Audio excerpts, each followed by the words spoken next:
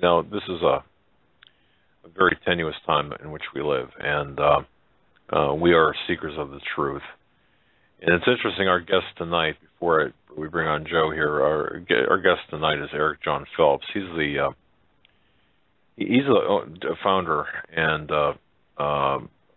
he has the website VaticanAssassins.org.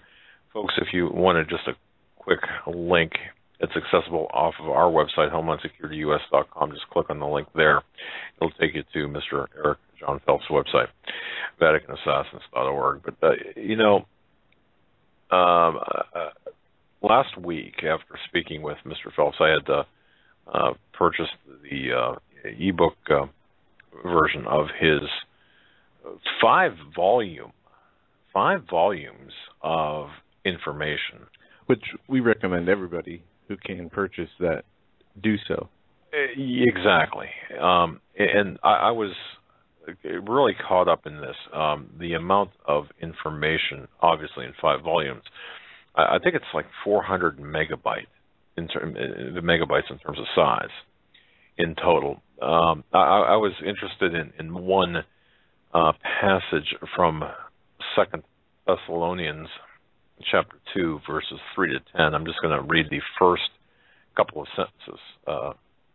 Let no man deceive you by any means, for that day shall not come, except there come a falling away first, and that man of sin be revealed, the son of perdition.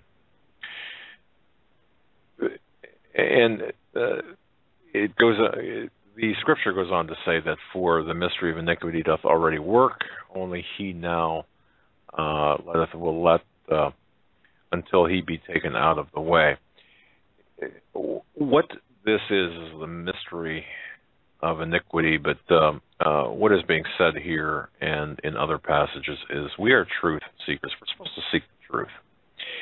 However uncomfortable and however uncomfortable it is. And both Joe and I have worked many investigations as career investigators. Myself for 28 years, Joe for 10, where we sought truth and we searched for truth. And I've got to tell you, sometimes the truth became uncomfortable. Findings became uncomfortable. And when you look at things, when you think something should be one way, or you expect it to be one way, and it turns out to be something totally different, it kind of rocks your world. There was a statement somebody had said to me once. When you hear hoofbeats, if you're on a ranch and you hear hoofbeats, you turn around, you expect to see a horse, not a zebra. And think about that, folks.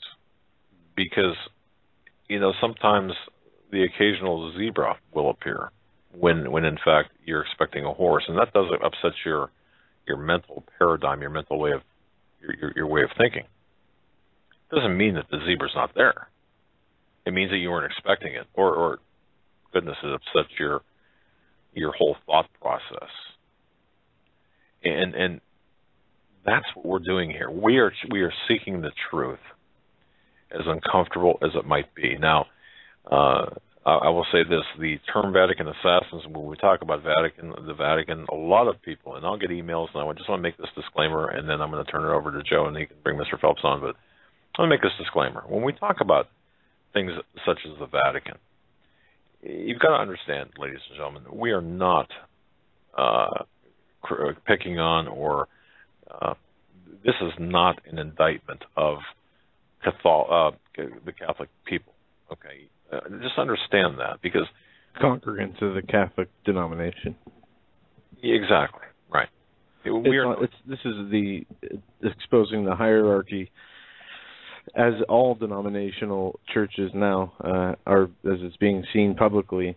The hierarchy has been co-opted, has been taken over, and an agenda other than the Lord's purpose is being infiltrated and used into this and pushed in this agenda.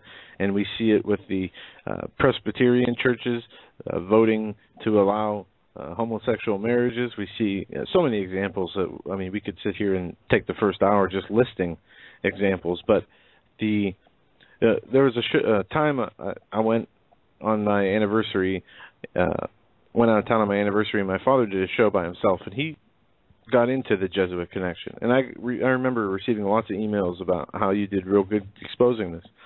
And from what you've talked about on that show, that was like a cover page for what I've read so far in this book. Oh, I've got to tell you, folks, go to VaticanAssassins.org, and if you download or purchase, and I would urge everyone to purchase and download this book just to have it in your virtual library. It is an eye-opener, to say the least. And with that, Joe, we certainly welcome Mr. Eric Jon Phelps, the founder, director of VaticanAssassins.org, author of Vatican Assassins. And Mr. Phelps, it's great to have you on with us tonight. It's a pleasure to be with you and your listeners tonight, Mr. Wagon. Well, I'll tell you, both Joe and I were astounded by the volumes of information you've got contained within the covers, virtual covers of your book, the 5 volumes. What led you? And of course I did not finish this in the week that I had, but I got to ask you, what led you to publish this work? Oh, I would say it all started back when I was 10 years old, when I was in 4th grade, 1963, when my teacher came into the classroom crying and weeping and said that the president's been shot. And I was very fond of my teacher, Miss Beals, and I wondered what in the world could have happened to her. So it was a traumatic experience that marked me, and I determined then that I would find out who did it. And I said to my father as a little boy, when LBJ was being sworn in on that Roman Catholic missile there on Air Force One, I said, he's guilty, he looks guilty. And then, of course, many years later, I realized and learned that the man who was sitting down looking up to him and winking was Knight of Malta, Jack Valenti. So we have a strong, powerful connection of the Knights of Malta to the Kennedy assassination. And with that, then, as I grew up and grew older, I learned of the Lincoln assassination. When I was in Bible College, in Baptist Bible College in Clark Summit, Pennsylvania, I had a history professor there. His name was Dr. Rembert Carter, and he had a class on the assassination of Lincoln. And he had a whole syllabus of sources that showed how the Jesuits were involved in that assassination. And one of those books was The Suppressed Truth About the Assassination of Abraham Lincoln by Burke McCarty, a dear lady who wrote the book in 1924, and also the great work by Thomas Harris on Rome's involvement in the assassination of Abraham Lincoln. So that led me to think, well, maybe there's some connection with the Jesuit assassination of Lincoln with the assassination of Kennedy. And then the last thing was the general attack on the King James Bible, because I didn't know that the new Bibles were translated from another text.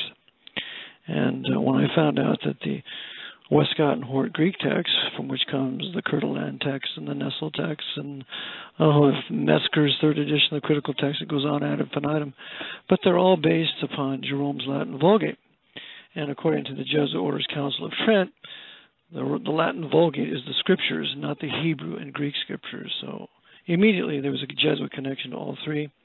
And I thought, a threefold cord is not easily broken, and so that's when I began to seriously investigate. It took me over 20 years to put the information together on the Jesuit assassination of Kennedy, and then I had to I told my father that the Jesuits killed Kennedy. He said, "Gee, did Eric?" He said, if you're going to say the Jesuits killed Kennedy, you better write a book on it. And I said, okay.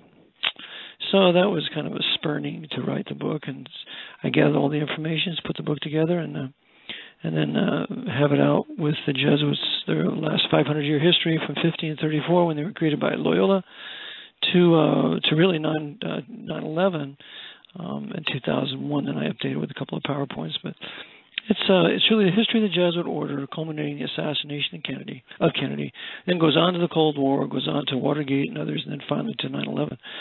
So I try to bring it up to date as much as possible to show the Jesuits run this country, they run the Roman hierarchy in this country, they run the Roman papacy, they run all the governments of the world, they run all the intelligence communities of the world. There's no such thing as them and us.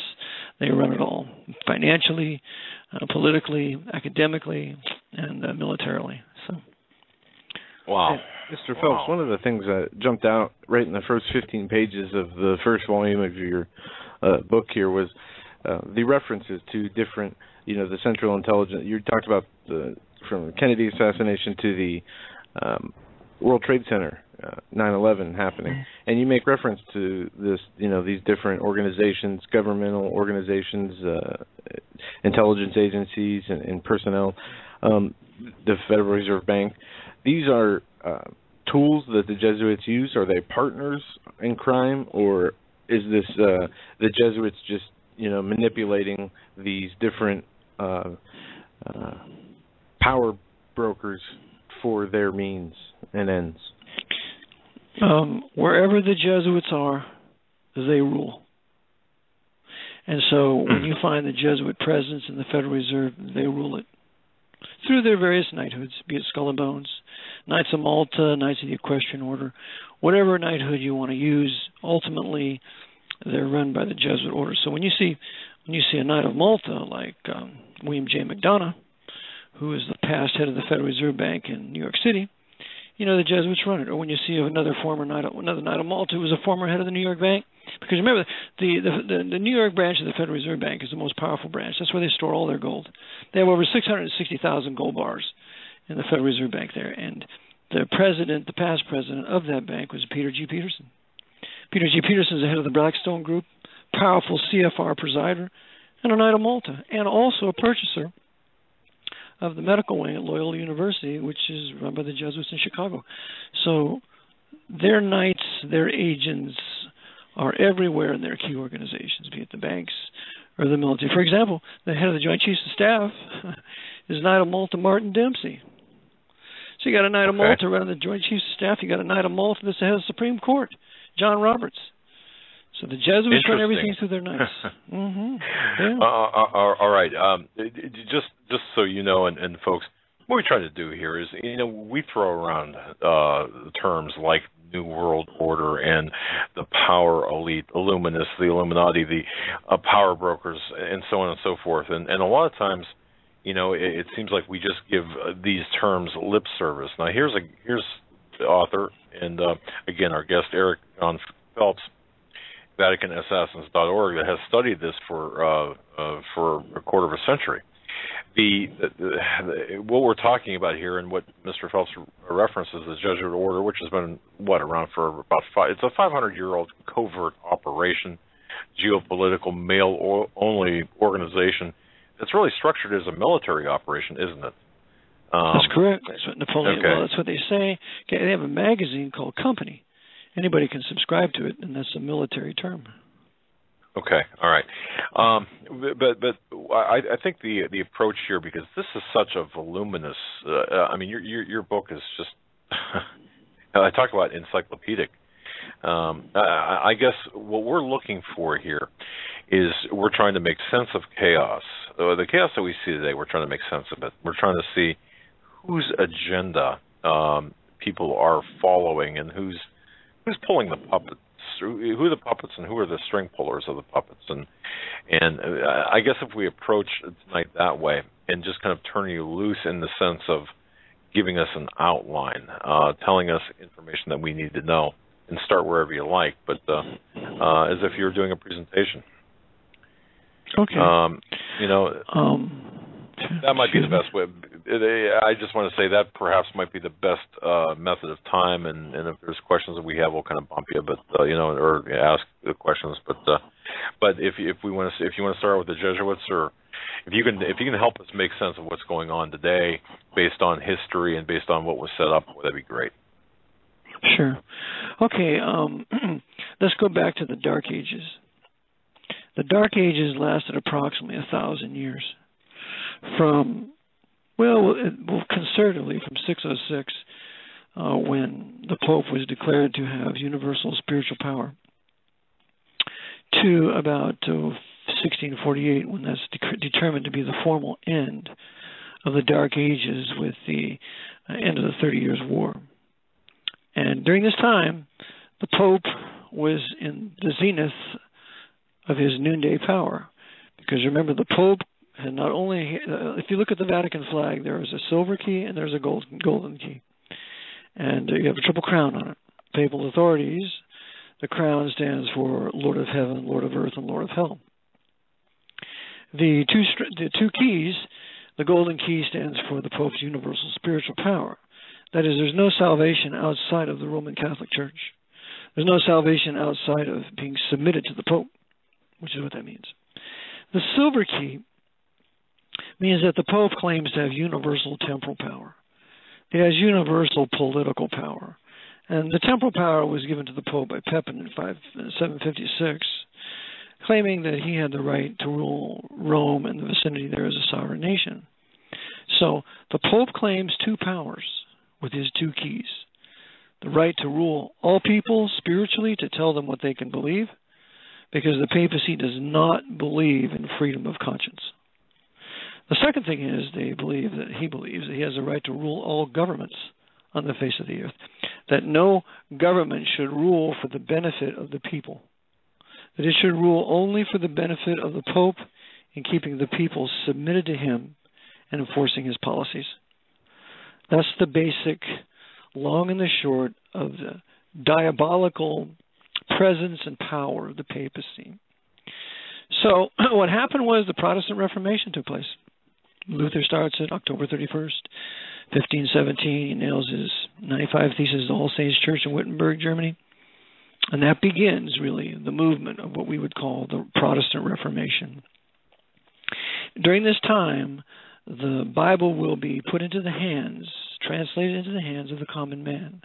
And this is what the papacy has utterly forbidden. And so now men in Germany will read the Bible in their own German language with the Luther Bible. The Dutch will read the Bible in their own language in their Dutch Bible, which is a Reformation Bible. The English will read it in their English Bibles, and ultimately the culmination of the greatest English Bible being the AV 1611 King James Bible. And so the Bible is in the hands of the common man. And William Tyndale said, I will make the average plowboy more knowledgeable in the Scriptures than any priest. And that's exactly what happened, for which he was later strangled and burned at the stake in Belgium by the agents of Cardinal Wolsey. So the Reformation versus the Counter-Reformation is now going to come in play. The Lord starts his Reformation, getting the Bible in the hands of the common man, and the devil has his Ignatius Loyola and the founding of a new powerful secret society that will be the replacement of the Knights Templars. The Knights Templars were the most powerful secret society in the Dark Ages. They ran all the banking. They ran the kings of Europe. They were next to the Pope. They had no rivals, and they became so powerful that Pope Clement V had to suppress them with the papal bull, Vox and Excelsius, in 1312. The Templars were suppressed. Jacques de Molay was burned at the stake, and the Templars went into hiding. And they went into hiding in Scotland. And there they stayed for several centuries. They waged war on the Knights of Malta. They started the Peasants' War in the 1380s or so in England, killed the Grand Master of the Knights of Malta. So the Templars were never really destroyed.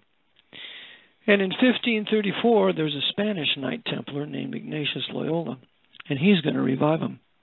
And they're going to be called the Knights of the Virgin Mary. And so as he revives the Templars under this name, he changes the name to the Society of Jesus, which John Calvin called the madmen, known as the Jesuits. So he starts the Society of Jesus for two purposes, and this is according to James J. Wiley in his great work, The History of Protestantism. It's a 3-volume set. In the second volume, he gives us a 50-page record and history of the Jesuits, which I copied every page and I put at the end of my book. And he tells us that the purpose for the establishment of the Jesuits was, first purpose, was to take Jerusalem from the Saracens. That's the first purpose. The second purpose was to destroy the Reformation and to bring all nations back under subordination to the Pope of Rome. The Jesuits went on to write certain works. One was called the Secret Instructions, where they laid out how they would take over the wealthy, how they would ultimately take over countries. They would be the advisors to kings and nobles. And I also include this with my CD, on my 13 rare book CD. One of them is the Secret Instructions. So the Jesuits are busy functioning in their stealth. They have the infamous Oath of the Fourth Vow, where they promise to use the knife, the gun, the strangulation cord, and the poison cup against any notable public figure that would resist them. And of course, they did this with John F. Kennedy in 1963 in obedience to Francisco Sarez's work on the regicide called Des Regi. So the Jesuits became more and more powerful. And as they spread throughout Europe, nobles would give them fortunes, give them castles, and they began to rule all the kings of Europe. And they became so powerful is that they attempted assassination of King Joseph in Portugal in the 1750s. And as a result, they were suppressed by the king and his great prime minister, Cavallo de Pompeu. Sebastian Cavallo de Pompeu. And so the king suppressed the Jesuits forever out of Portugal and all of the Portuguese holdings, which included South America. That's 1759. And then in 1764, France, with Louis XV, heavily influenced by Madame de Pompadour, suppressed the Jesuits out of France and all of their holdings, all of their foreign holdings. And by the way, to show that the Jesuits run the Skull and Bonesman in the crypt, one of the things that they do in their initiation is they desecrate a pretended body of Madame de Pompadour, because she was a tremendous enemy of the Jesuits. And the other thing they do is they kiss the slipper toe of the Pope. And the other thing they have is Don Quixote there in the tomb, and Don Quixote represents the Jesuit general.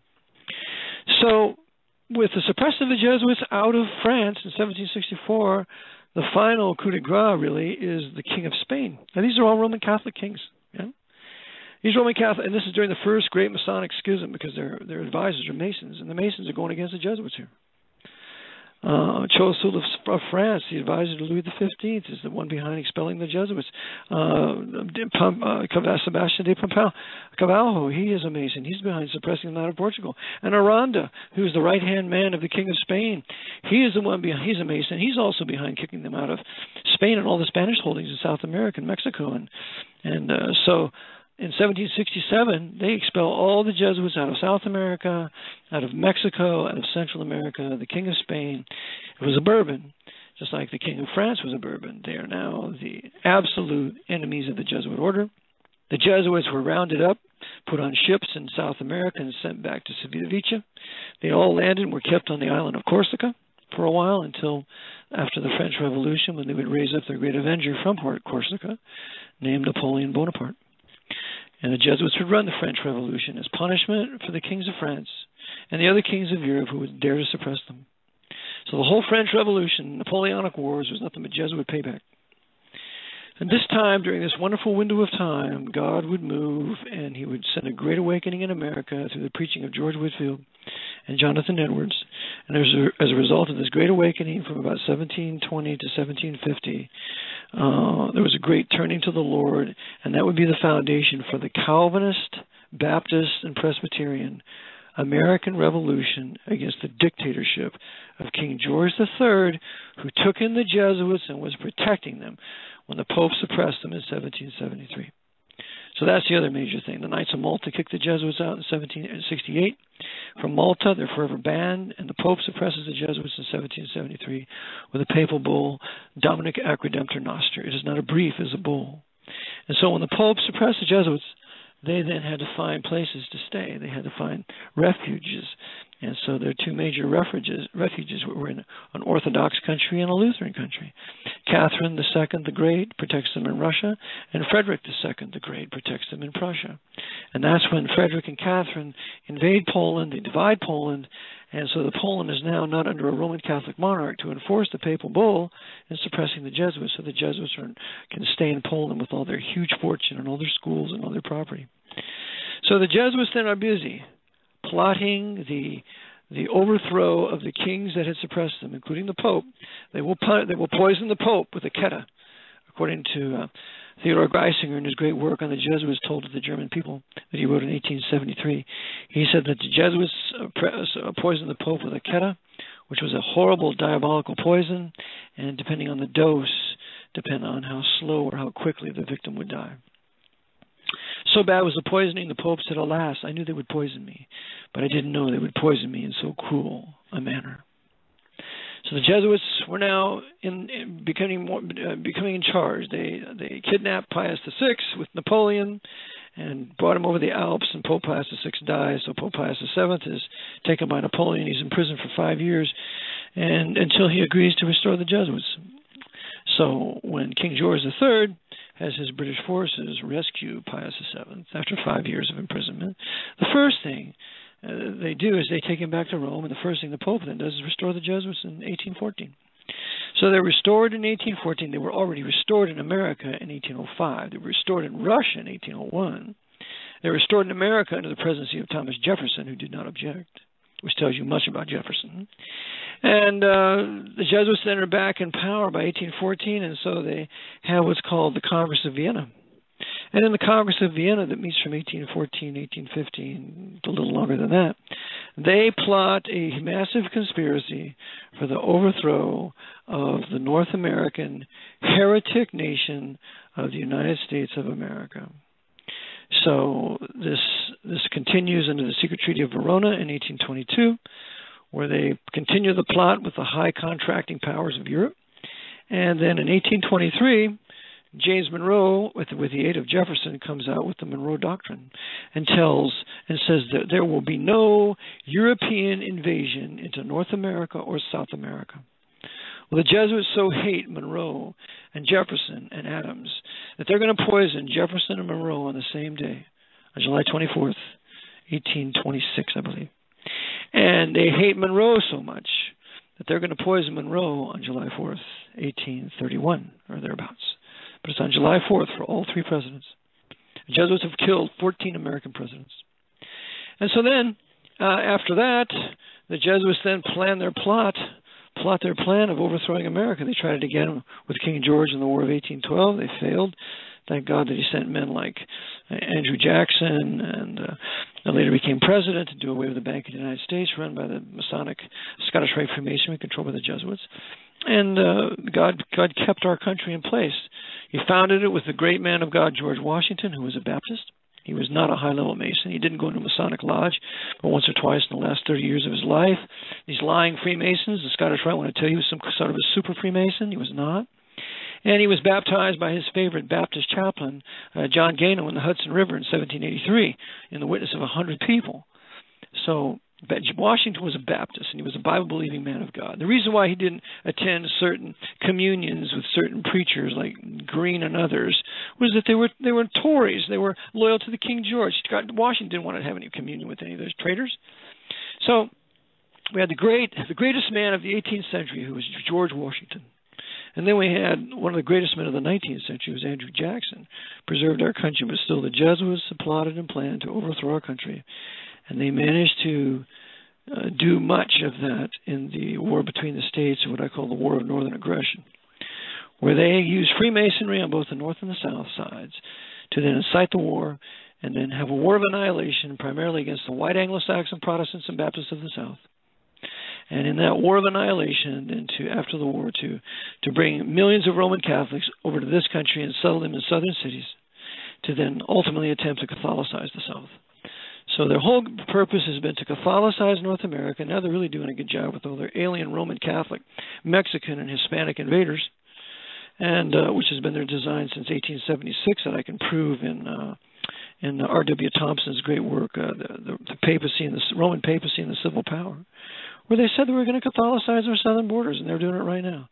So the Jesuits are back in power. By 1901, they're in complete power after they assassinate James Garfield. Of course, they assassinate Lincoln in 1865. They assassinate James Garfield, in the 1880s, 1881. Then they assassinate William McKinley in 1901. And then with that, they're in full power with their Masonic king of the empire, Theodore Rex Roosevelt. And there's a book that your listeners might want to get titled Theodore Rex. So they're in charge. And Theodore Roosevelt is under the most powerful churchman at the time in the nation's history, and that's James Cardinal Gibbons. James Cardinal Gibbons is the king of Baltimore. He's the Archbishop of Baltimore and a cardinal. According to Justin Fulton in his great work, Washington in the Lap of Rome, that cardinal had a secret wire from the Baltimore cathedral to the White House. So back then, the hierarchy was telling the president what to do, especially Grover Cleveland. So it continues, and Theodore Roosevelt comes to power. From then on, it's been a huge, massive buildup in this country where they converted our beloved little federal Protestant Baptist Republic into a Holy Roman 14th Amendment corporate fascist socialist communist American empire from sea to shining sea. And that's how we understand all the wars after 1865. They've just been wars for the benefit of the Roman papacy. The Indian Wars of the Great Plains, all to subject them to reservations in building of their huge empire that they would restore, that they would use to restore the Pope's temporal power of the world. So they're in control of America. They've been in control of Great Britain. The 19th century was a British century where the Jesuits conducted all their design through the British Empire and the British Crown, including Victoria and others. And then the 20th century was this American century where they conducted all the wars with the American military for the benefit of the papacy and for the destruction of the American people, and particularly the Protestants and the Baptists, because we have to destroy the Reformation. We have to bring the world back to the Dark Ages when the Pope ruled all nations from Rome with his temporal and spiritual power. That also includes we have to destroy the middle class, because the middle class is an outgrowth of the Protestant Reformation, and we have to confiscate all the guns, because gun ownership is a result of the Protestant Reformation. The Pope has always been against gun ownership, always against owning weapons of defense. In fact, during the Dark Ages, the Pope made it against the law to own a crossbow, because the bolts of the crossbow would pierce the armor of the knights. So that's what they're planning now. Take the guns, final destruction of the Reformation, destruction of the middle class. We're going to have more and more of this financial collapse, quote unquote, for the destruction of the middle class, and then ultimately we're going to have martial law. What we're going to do is we're going to drive white men to desperation. That's their whole purpose, to drive white men to desperation, rage and desperation, and then have the escape for them with a new right-wing fascist military dictator. And this is exactly what the Jesuits have designed. It's going to be what they did in Germany. It's going to be done all over again here in North America. You're talking about... I didn't mean to interrupt, but you're talking about genocide here. You're talking about war, genocide, depopulation? That's correct. I'm talking about implementation of the Council of Trent, exactly as was done in the first 30 Years' War, when they killed, it was a world war, when they killed approximately 1/3 of the population of Germany. It's going to be huge here. That's right. Mm-hmm. And they have it all in place with the Department of Homeland Security. That's what I call it, Department of Homeland Security, and the Catholics in Action, called the Central Intelligence Agency, run for the most part by Knights of Malta like Leon Panetta and George J. Tenet and others. So, and then you got the NSA. The NSA, the symbol for the NSA is a silver key being clutched by an eagle. Well, the silver key, if you go to the NSA website, it will tell you it represents the power of Peter in his binding and loosing. So who has the power of Peter? Why, it's the Pope of Rome. And so the NSA is doing, so the NSA is doing nothing but enforcing the temporal power of the Pope. Okay. Now, just so I understand this and our listeners understand this, the Jesuit order, once again, you're looking at a 500-plus-year-old, really a secret society, if you will, a covert operation. It's a geopolitical, patriarchal system, as I understand it from your writing. That's correct. Okay, mm-hmm. It's structured as a secret military operation that operates in the background. They, of course, have, and we've heard about this too, where they demand their secret oaths and complete obedience to their direct superiors, ultimately the superior general, which is, as I understand it, and correct me if I'm wrong here, the ultimate authority here is the Black Pope. Is that correct? That's correct. That's correct. Okay. Right. The Jesuit Superior General was given the name the Black Pope by the Italians because he was obviously more powerful than the Pope, and he always would walk around in a black cassock. They gave him that name because of his cassock. So he is the power behind the papacy. Yeah, and he has been since 1814. And one thing too, and then I'm going to shut up here and let you continue. But again, just so because this is a lot of information, a lot of historical background. It's so important, folks. I mean, if you want to know where we're headed, just look where we've been. I mean, look behind us and let's study history. So we're talking about the Jesuit order, which is also officially known as the Society of Jesus, which was originally used by the Vatican to counter the various Reformation movements in Europe, to which the Vatican lost much of its, or to which the Vatican, they lost much of its religious and political power to the Reformation, as they refer to it, the sovereignty of the Pope. And they say the Pope, their belief is the Pope is sovereign over all kingdoms and governments of this world. As a representative of Jesus on earth. Is that correct, Mr. Phelps? That's correct. I bring you to page 52. In the Providence of God, I just happened to turn over this page. Page 52 in my book. And here's what Thomas Aquinas wrote in his Summa Theologica in 1272. Quote, "The Pope, by divine right, hath spiritual and temporal power as supreme king of the world. That is the doctrine of Thomas Aquinas. He's called one of the foremost theologians of the Roman papacy. He's called the angelic doctor, and that is their doctrine, supreme king of the world. In fact, when a pope is coronated, that's what he takes, that he's the governor of the world. And all the popes are as his altar boys. That's right. Here's another quotation from this Roman Catholic David S. Phelan in 1913. He writes, "Why, if the government of the United States were at war with the Church, we would say tomorrow, quote, to hell with the government of the United States. And if the Church and all the governments of the world were at war, we would say, to hell with all the governments of the world. Why is it the Pope has such tremendous power? Why, the Pope is the ruler of the world. All the emperors, all the kings, all the princes, all the presidents of the world are as these altar boys of mine," unquote.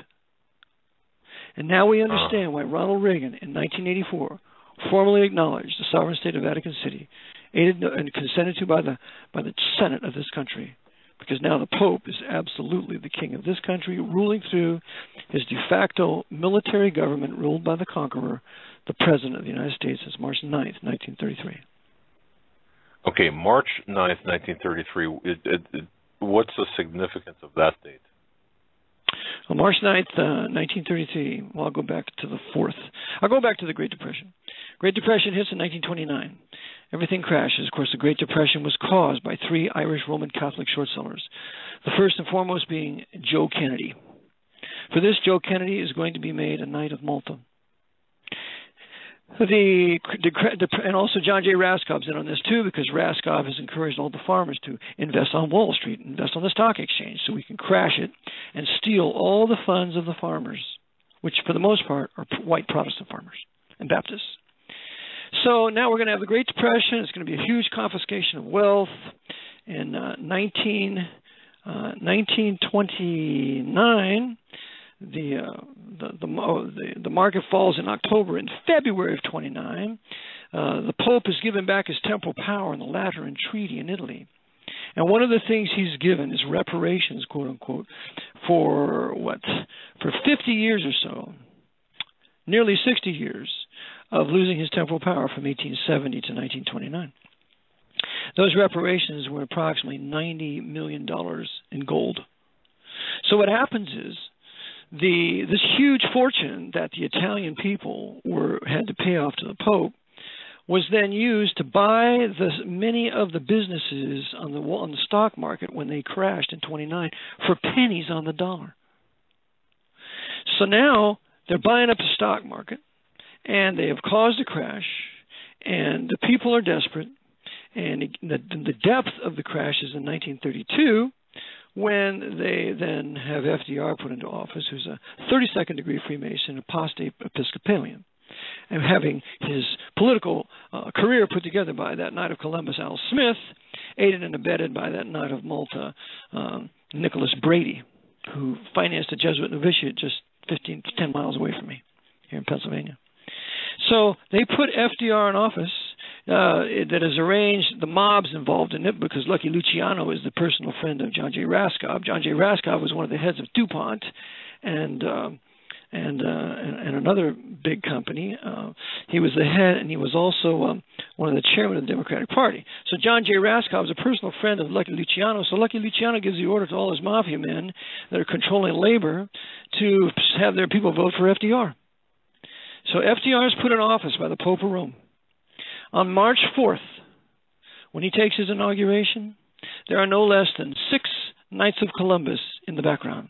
You can watch this on a video. Just Google for the March 4th presidential inauguration of FDR, and you can see their hats moving around. They're fourth degree men with their fourth degree hats on, the chapeau as they call them. And so as FDR he begins his inauguration, what he says is, this is a day of national consecration. Consecration is a religious term. You look it up in Black's Fifth, you look it up in any law dictionary, it will tell you it is a religious term that's used by an archbishop or a bishop to consecrate a church or consecrate a land. It's a Roman title. What FDR told us there is he was going to consecrate the entire country, all the labor, all the land, and all the businesses, set it apart for the use of the Pope. On March 6th. And then he ends by saying, and in making this dedication, a dedication is the same thing. A dedication is the conqueror having conquered a nation, then dedicating all the property that he has taken for public use. This is the beginning of public policy that took our gold from us. That suspended all gold payments and contracts of H.R. 192 and then Public Law 7310. They did this to us. They took it all. So on March 6th, FDR now, on March 6th, puts forth Proclamation 2039. In this Proclamation 2039, he declares a state of national emergency, premised and based upon Section 5B of an act of October 6, 1917. He never tells you what that act is. That act is the Trading with the Enemy Act. So on the basis of the Trading with the Enemy Act, which was supposed to be sheerly a World War I statute that was never repealed, that was amended 14 times from 1918 to 1913, it was kept in place so that it could be used as a basis for this presidential proclamation to put this country under military government. On March 6th, with all those Knights of Columbus waving their hats behind FDR, telling all the Roman Catholics in the foreground there, yeah, we're behind this Protestant Freemason. And I see at least 2 priests in that picture. One has an obvious Beretta on. So when he does this, on March 6th, he declares a state of national emergency. Section 5B of the Trading with the Enemy Act is amended so as to eliminate all transactions within the United States. So therefore, the Trading with the Enemy Act is going to be applied to all transactions, not only outside the United States concerning enemies, but also within the United States. And in doing this, he seized all the banks. He made every private American citizen, he made him a public citizen by seizing them, and he seized all the labor, all the land, and all the businesses by doing this. He made every American an enemy under Trading with the Enemy Act. And that's why every time you go to court, you see a martial flag. Every time you go through the airport, you see a martial flag trimmed in gold fringe or with gold cord and tassels. Every time you go to a public school, you see a martial flag. Every time you go to most hotels, you have a martial flag. We've been under emergency war powers since March 9th, 1933. So what happens is, March 6th takes place, he seizes everything, and that means he also is going to seize every congressman and every senator, because they're now going to be public U.S. citizens, because it's assumed they all have birth certificates where they're registered on property on a state level. And the conqueror seizes all property on a state level, all registered property on a state level. So now they're the property of the conqueror. All the congressmen are his property. The Supreme Court are his property. When these congressmen get together on March 9th, they're saying, we have a tremendous emergency here, and we need to pass this act, this Emergency Banking Relief Act, based upon what? Section 5B of an act of October 6, 1917, Trading with the Enemy Act. So now the Emergency Banking Relief Act is going to find its basis in the Trading with the Enemy Act, just like Proclamation 2039. And so now, this very same day when the Congress passes this act, they never read it. It wasn't even in written form. And so now that they pass this act and they approve and confirm everything the president does from March 4th and thereafter, everything, including Executive Order 6102 that FDR is going to cut on April 5th of 1933 and gives all the people in the United States till May 1st to turn in all their gold, because what does he premise that executive order on? An act of October 6, 1917. So they take all of our gold. They say it's against public policy to have gold in contracts. They take it all. They took all our gold. It's a huge, massive grand theft. They take all the labor. From then on, you're going to have labor, Department of Labor, because labor belongs to the conqueror. And then, about the same time, they're going to pass the 20th Amendment. And the 20th Amendment will be the new date for the inauguration of the conqueror. No more on March 4th for the President of the Republic.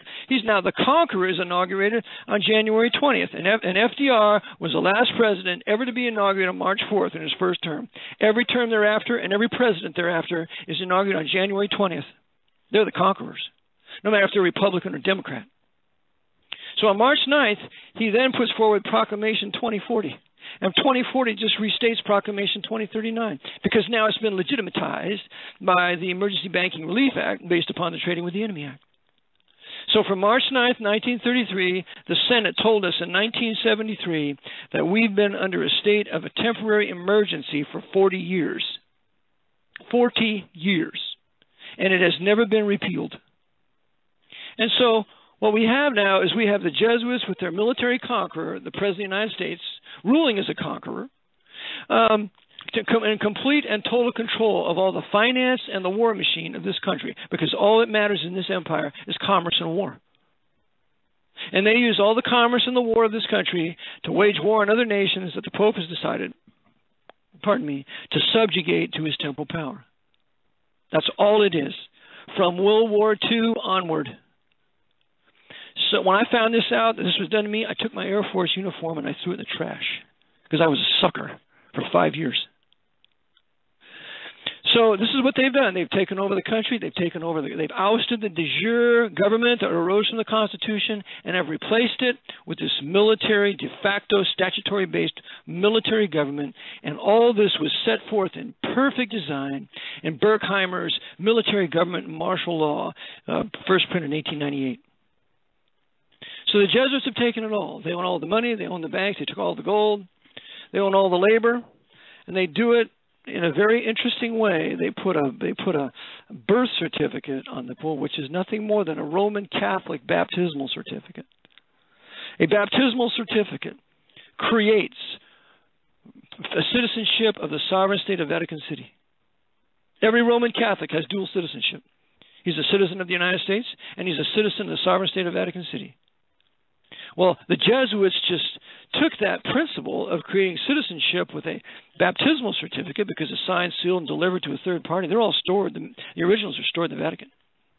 And they did the same thing with us. They put on the birth certificate on us. It's stored on a state level. And the moment FDR seized all registered property, he seized all the registered public U.S. citizens with their sureties, their private citizens. And now he rules us as a conquered people. We are enemies and belligerents living in the states, and the states are considered to be conquered territories. Every American is a public U.S. citizen, which I call a Roman. We're living under Roman government because we have this Roman statutory de facto citizenship put upon us by the Jesuits using their high-level Scottish Rite Freemasons in control of every capital, every state capital in this country. Is this so they got why we see such pushback to the sovereign citizen movement when people go to court and try to reclaim their private citizenship, their sovereignty? Is this why we see them labeled as enemies, and is a movement that is being squashed out? Well, it is really, they are enemies. They're doing it all wrong. They need to take my course, Because I teach that what they're saying is you need to be, I'm a sovereign. You're not a sovereign. The only sovereign in the world are kings and queens. The Pope's a sovereign. That witch, Elizabeth II, she's a sovereign.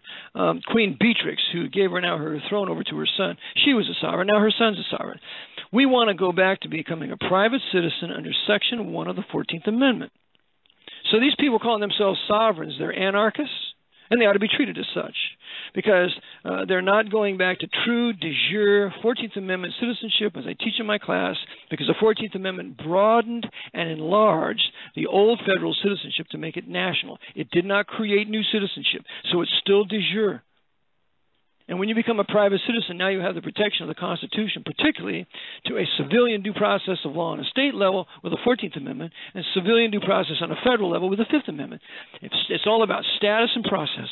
They cannot give you a martial process if you are, in fact, a private citizen under Section 1 of the 14th Amendment. And that's all they have here today, martial process. So, yes, the sovereign movement is wrong. You can only be, to be a freeman, you have to be a private citizen. To be sui juris, you have to be a private citizen.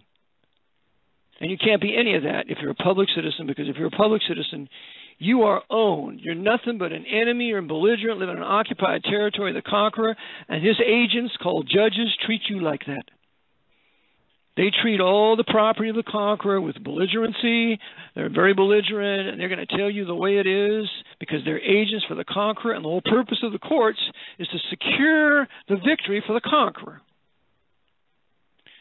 So this was all done to us by the Pope of Rome, by his Jesuits who run Georgetown University, Fordham University, Loyola in Chicago, Loyola in New Orleans, Loyola Marymount in Baltimore.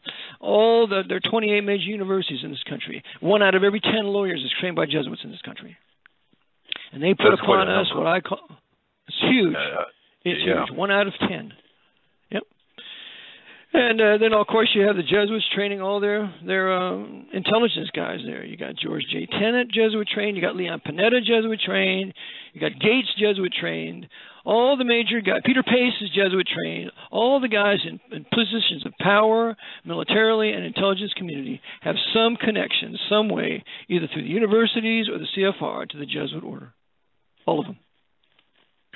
So, in essence, what you've just described here is the history of an internal takeover, of a takeover of the United States, and that's correct. And their tactics, from what you just described, miseducation. You're talking about perversions, propaganda, political and judicial affectations, numerous things, and agencies that they control. I mean, they control everything. It's the basis of the power structure here in the United States, and we've got, and I know we're up against a break, Joe, but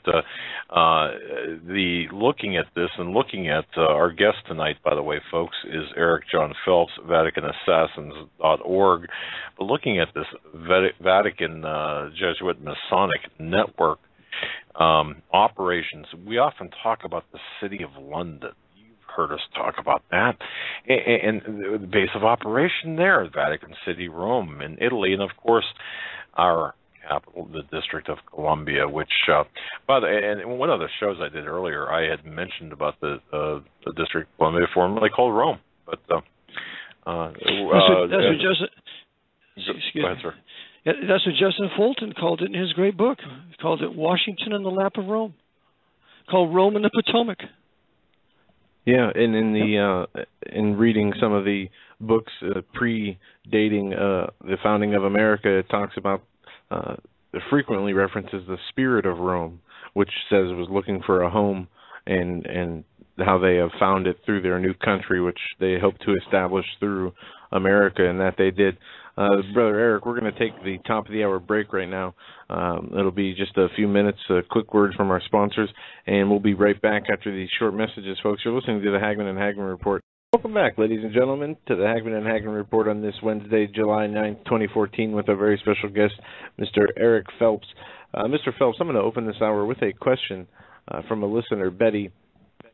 She asks that what Bible is the may I interrupt just for 1 second to clarify something? You had the advertisement of Jack Nicholson and Tom Cruise on there with that movie A Few Good Men, right? Yeah, that was our opening, yes. Both Jack Nicholson and Tom Cruise are Knights of Malta. Interesting. Now, okay, just to be clear now, what's the significance? Knights of Malta, I mean, I don't want to sound naive here, but in the context of Hollywood, what's the significance there? What is their influence? They run Hollywood. There are certain notable Masonic Jews, but the Knights of Malta run Hollywood as told what to do by the Jesuits. You have former very influential knights like Frank Capra. He was a Knight of Malta. You have certain actors that are knights today, like Al Pacino, like what's his name? Al Pacino. You have Bishop Sheen. He's talking Bishop about Sheen? Hollywood. He's talking about Hollywood. I'm talking about Hollywood. Yeah. Hollywood, yeah. Knight of Malta, you got Anthony Quinn, the old Anthony Quinn actor. You got Anthony Hopkins, he's a Knight of Malta. You got Robert De Niro, he's a Knight of Malta. Al Pacino, you know, all these different Knights of Malta that are Hollywood actors. Yeah. Now, busy serving the Pope. Is a person, for example, let's say Jack Nicholson, does he get tapped on the shoulder and say, hey, we want to induct you into our organization, the Knights of Malta, or how does that work? That's exactly how it works. You have to be invited. Okay. Like Ken Horowitz, he's another Knight of Malta. Mm-hmm. Oh, okay. Yeah, he sued me publicly for making it quite public. He didn't succeed, thank God, but he's a Knight of Malta, busy serving the Pope of Rome. Okay. And that's the oath they take, then, it's my understanding, as a Knight of Malta. That's right. Which you have. You explained this. Doesn't matter. Yeah, it doesn't matter which branch, be it the Orthodox branch, the Protestant branch, no matter what branch it is, all the members of the Order of St. John of Jerusalem all go back to Blessed Gerard. Blessed Gerard is considered the founder of the Knights of Malta in 1048, and the first crusading order to take Jerusalem away from the Muslims. These Knights of Malta all dovetail in being controlled by the Pope of Rome, regardless of their title. So you always have to be looking and say, who's a knight here, who's a knight there? And that'll show you where the power structure is. Interesting how you pull back the covers of this. Okay, good. That's correct. That's exactly right. Mm-hmm. And before you ask your question, I'm sorry, I'm just going to insert this here because when we're talking about the Jesuits and the Knights of Malta, would you consider them the enforcement arm of the Jesuits, or how would you describe them? They're one of the enforcement arms. Rupert Murdoch's a Knight of Malta. He's also a Knight of the Equestrian Order, which is even higher than the Knights of Malta. Yes, they're enforcement. They're in law. Edward Bennett Williams, the former mayor of, former huge attorney in Washington D.C. LBJ wanted to make him mayor of Washington D.C. He refused, but Edward Bennett Williams was the owner of the Washington Redskins and the Baltimore Orioles. There's a book you want to read called The Man to See. The Man to See. It's about the life of Edward Bennett Williams. Huge man of power in Washington during the Kennedy assassination and under LBJ. But you want to make all these connections with the Knights of Malta, because the Knights of Malta were submitted by the Jesuits to their order when the Knights were driven out of Malta, when Napoleon invaded in 1798, kicked out the Knights, drove the Grand Master into Russia, and they went into a secret deal with the Jesuit general in Russia at the time. And from that time forward, the Knights of Malta have always been the most obedient servants of the Jesuits and the Roman papacy that they will control. Very interesting. Okay. And when Mr. Phelps, when we talk about the Illuminati, for example, and the different families, Rockefellers, Rothschilds, and the various bloodlines, are we talking, is the Jesuits, is the organization itself, the Jesuit organization, is that interchangeable with the Illuminati, or is that over the Illuminati, or within it, or incestuous within the Illuminati, or how does that work? The Jesuits started the Illuminati. They're the creators of it. Because the Jesuits were suppressed by the Pope in 1773, so they had to go underground. They were kicked out of Bavaria, where they had their Ingolstadt College and Ingolstadt University now. One of the professors of canon law was Adam Weishaupt. Adam Weishaupt was no Jew. He was a German Roman Catholic professor of Roman canon law that taught the supremacy of the Pope in spiritual and temporal matters. So the Jesuits started the Bavarian Illuminati, and I have, in my PowerPoint, I show that there was not one Jew that was a member of the Illuminati when it was founded, according to Professor Robinson in his great work written in 1798 concerning this conspiracy that he wrote about. I have a side in my PowerPoints, but there was not one Jew who was in the Bavarian Illuminati at the time. So they started the Illuminati for the purpose of inciting the French Revolution to overthrow the King of France, because the King of France had kicked the Jesuits out of France, as well as the King of Portugal and the King of Spain, and then to launch a huge crusade, a huge war in Europe using Napoleon Bonaparte to further destroy the wonderful Protestant Reformation. They're going to destroy the Protestant Dutch Republic in 1795 with Napoleon. They're going to destroy the Republic of Venice, the beautiful Republic of Venice that was in sympathy with the Reformation. They're going to destroy that in 1797 with Napoleon. They're going to do everything they can to set back the Reformation while restoring the Pope's temporal power and killing heretics and liberals pursuant to the Council of Trent. So that's the Bavarian Illuminati. The Illuminati, if the Rothschilds were nothing more than the keepers of the Vatican treasury during the 18th century for a while. Now the Rothschilds are as nothing compared to the financial power of the Aldebrandinis, of the Colonnas, of the Farneses, of the several of the major families I have listed on my website, the 10 most powerful families. They're all Italian, Roman Catholic, Grey Jesuits, and they control the giga-trillions. So the Rothschilds and Rockefellers are all subject to the Jesuits and other papal knights. They are not the power that the Patriot movement tells you about. That's all a ruse of war to get you off trying to blame the Jews, when in fact it's the papacy and the Jesuits that are the problem. Interesting, and that's a big problem I see, is this misdirection and really a miseducation, educational problem of the alternative media, and especially they'll grab onto this, they'll focus on this Jewish cabal, this really, and we've done a lot of research, of course, and that's nothing more than, to me, anti-Semitic red herring. Away from the real power structure. Okay, good. All right. That's always what they do. Pope Innocent III, Pope Innocent III was a master in redirection and blaming the Jews for the problems of Europe, and it's the same modus operandi they do today. That's why they put a Jew at the head of the Federal Reserve Bank. That's why they put a Jew at the head of the Treasury. So when everything crashes, they can blame the Jews. When the judges at Georgetown and Fordham run everything. Fall guy. Okay. It makes perfect sense. Yeah, it makes perfect sense. And I got the sense of this when I was going through your book and reading it. Folks, I'm going to tell you something. If you want an education, this encyclopedia of the real structure, power structure, VaticanAssassins.org. I'm a proponent of this. I mean, folks, I own a copy of this, a digital copy of Vatican Assassins, and I would urge listeners, if you want to really get into it, go to VaticanAssassins.org and click on the download button. It's inexpensive for the amount of information you get. This will keep you busy for the rest of the summer, I believe. Joe, you had I interrupted you with a question. Yeah, we have a question from Betty, and this is getting back to the basics. They ask you, what Bible is the true Word of God and Jesus Christ, which has not been manipulated? Thank you, and God bless, Betty. Okay. Well, Betty, the Bible that you want to read if you're an English-speaking person is the AB 1611 Reformation King James Bible. That's it.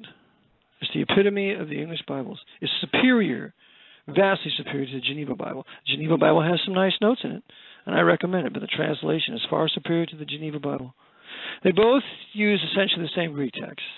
The Greek text of the AB 1611 was, the 5th edition of Theodore Beza. But it's the Reformation text that we came out of Constantinople. When the Muslims took Constantinople, the Byzantine text was driven west into Europe. Erasmus is the first to put it out. Luther uses the Erasmus text for his Luther Bible.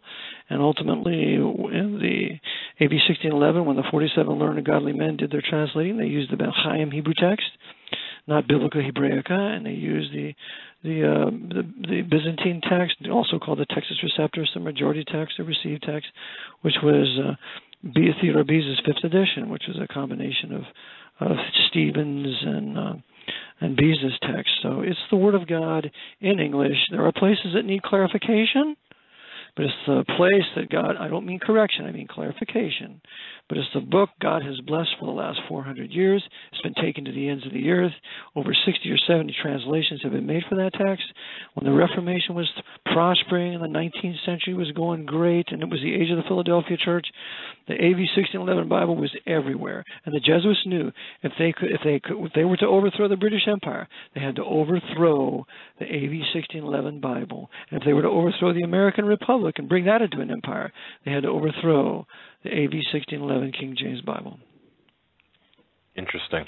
Thank you for that answer, and thanks for entertaining that question. When we talk about, we're talking about globalism here, and we're seeing things happen all around us at breakneck speed, in my view. And of course, during the last 200 years, and in particular the last 100 years, we've seen, at least based on what I've read from your work, we've seen the power of this Vatican Masonic network covertly being increased tremendously through various social, technological policies, industrialization, political and religious globalization. And the major goals, as I understand it, again, referencing your work, is globalization and collectivism of ideologies, centralization of, centralized socialism, for example, communism, fascism, Sure. All of this, and we're seeing this, and by way of occultism, and using, and this is something, folks, that, and I'm going to be quiet and let Mr. Phelps continue. But one thing that really fascinated me, again, citing Mr. Phelps' voluminous work, is the how we talk about, and Tom Horner, our guest, talk about, for example, the obelisks in Washington, Rome, and other locations, and their symbology, and of course how a lot of Western rituals and festivals have been really laden with occult meanings, many of which strongly influenced by ancient Rome and Roman Catholic Vatican culture. So I'm going to let you go ahead and continue. We're going to let you continue on with your presentation. Take us where you want to take us. We say, at this point. Okay. Let me think. Okay. I'll take you where the Jesuits have their power structure. Their headquarters is in what's called Borgo Santo Spirito, number 5 in Rome. It's just outside Vatican walls. Their headquarters is a military headquarters.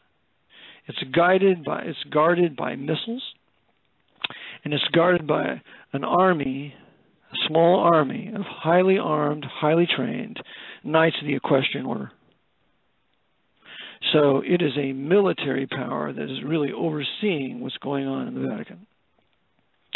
They, in turn, they have their great mother church, quote unquote, the Gesù, G-E-S-U, in a little square called the Piazza del Gesù in Rome, the Plaza of Jesus in Rome. In that square is not only the Church of Gesù, which is the heart of Jesuitism there in Rome as far as their church is concerned, but in that same plaza we have the international headquarters for Scottish Rite Freemasonry, the international headquarters. So the Jesuits run all high-level Scottish Rite Freemasonry, and F. Tupper Saucy was right, even though he was a Jesuit coadjutor working for him. He was right when he said the G in the center of the compass of the square stands for Gesù, G-E-S-U, of the Jesuits. So they run Scottish Rite Freemasonry. Rome is the center city for all religious, political power. Many of the American senators have homes, have nearly live in Rome. Ron Paul's been to Rome 50 times. Ron Paul, some of his dearest friends are Roman Catholic priests. Ron Paul's a traitor. He has no intention of ever being a true patriotic American and nationalist.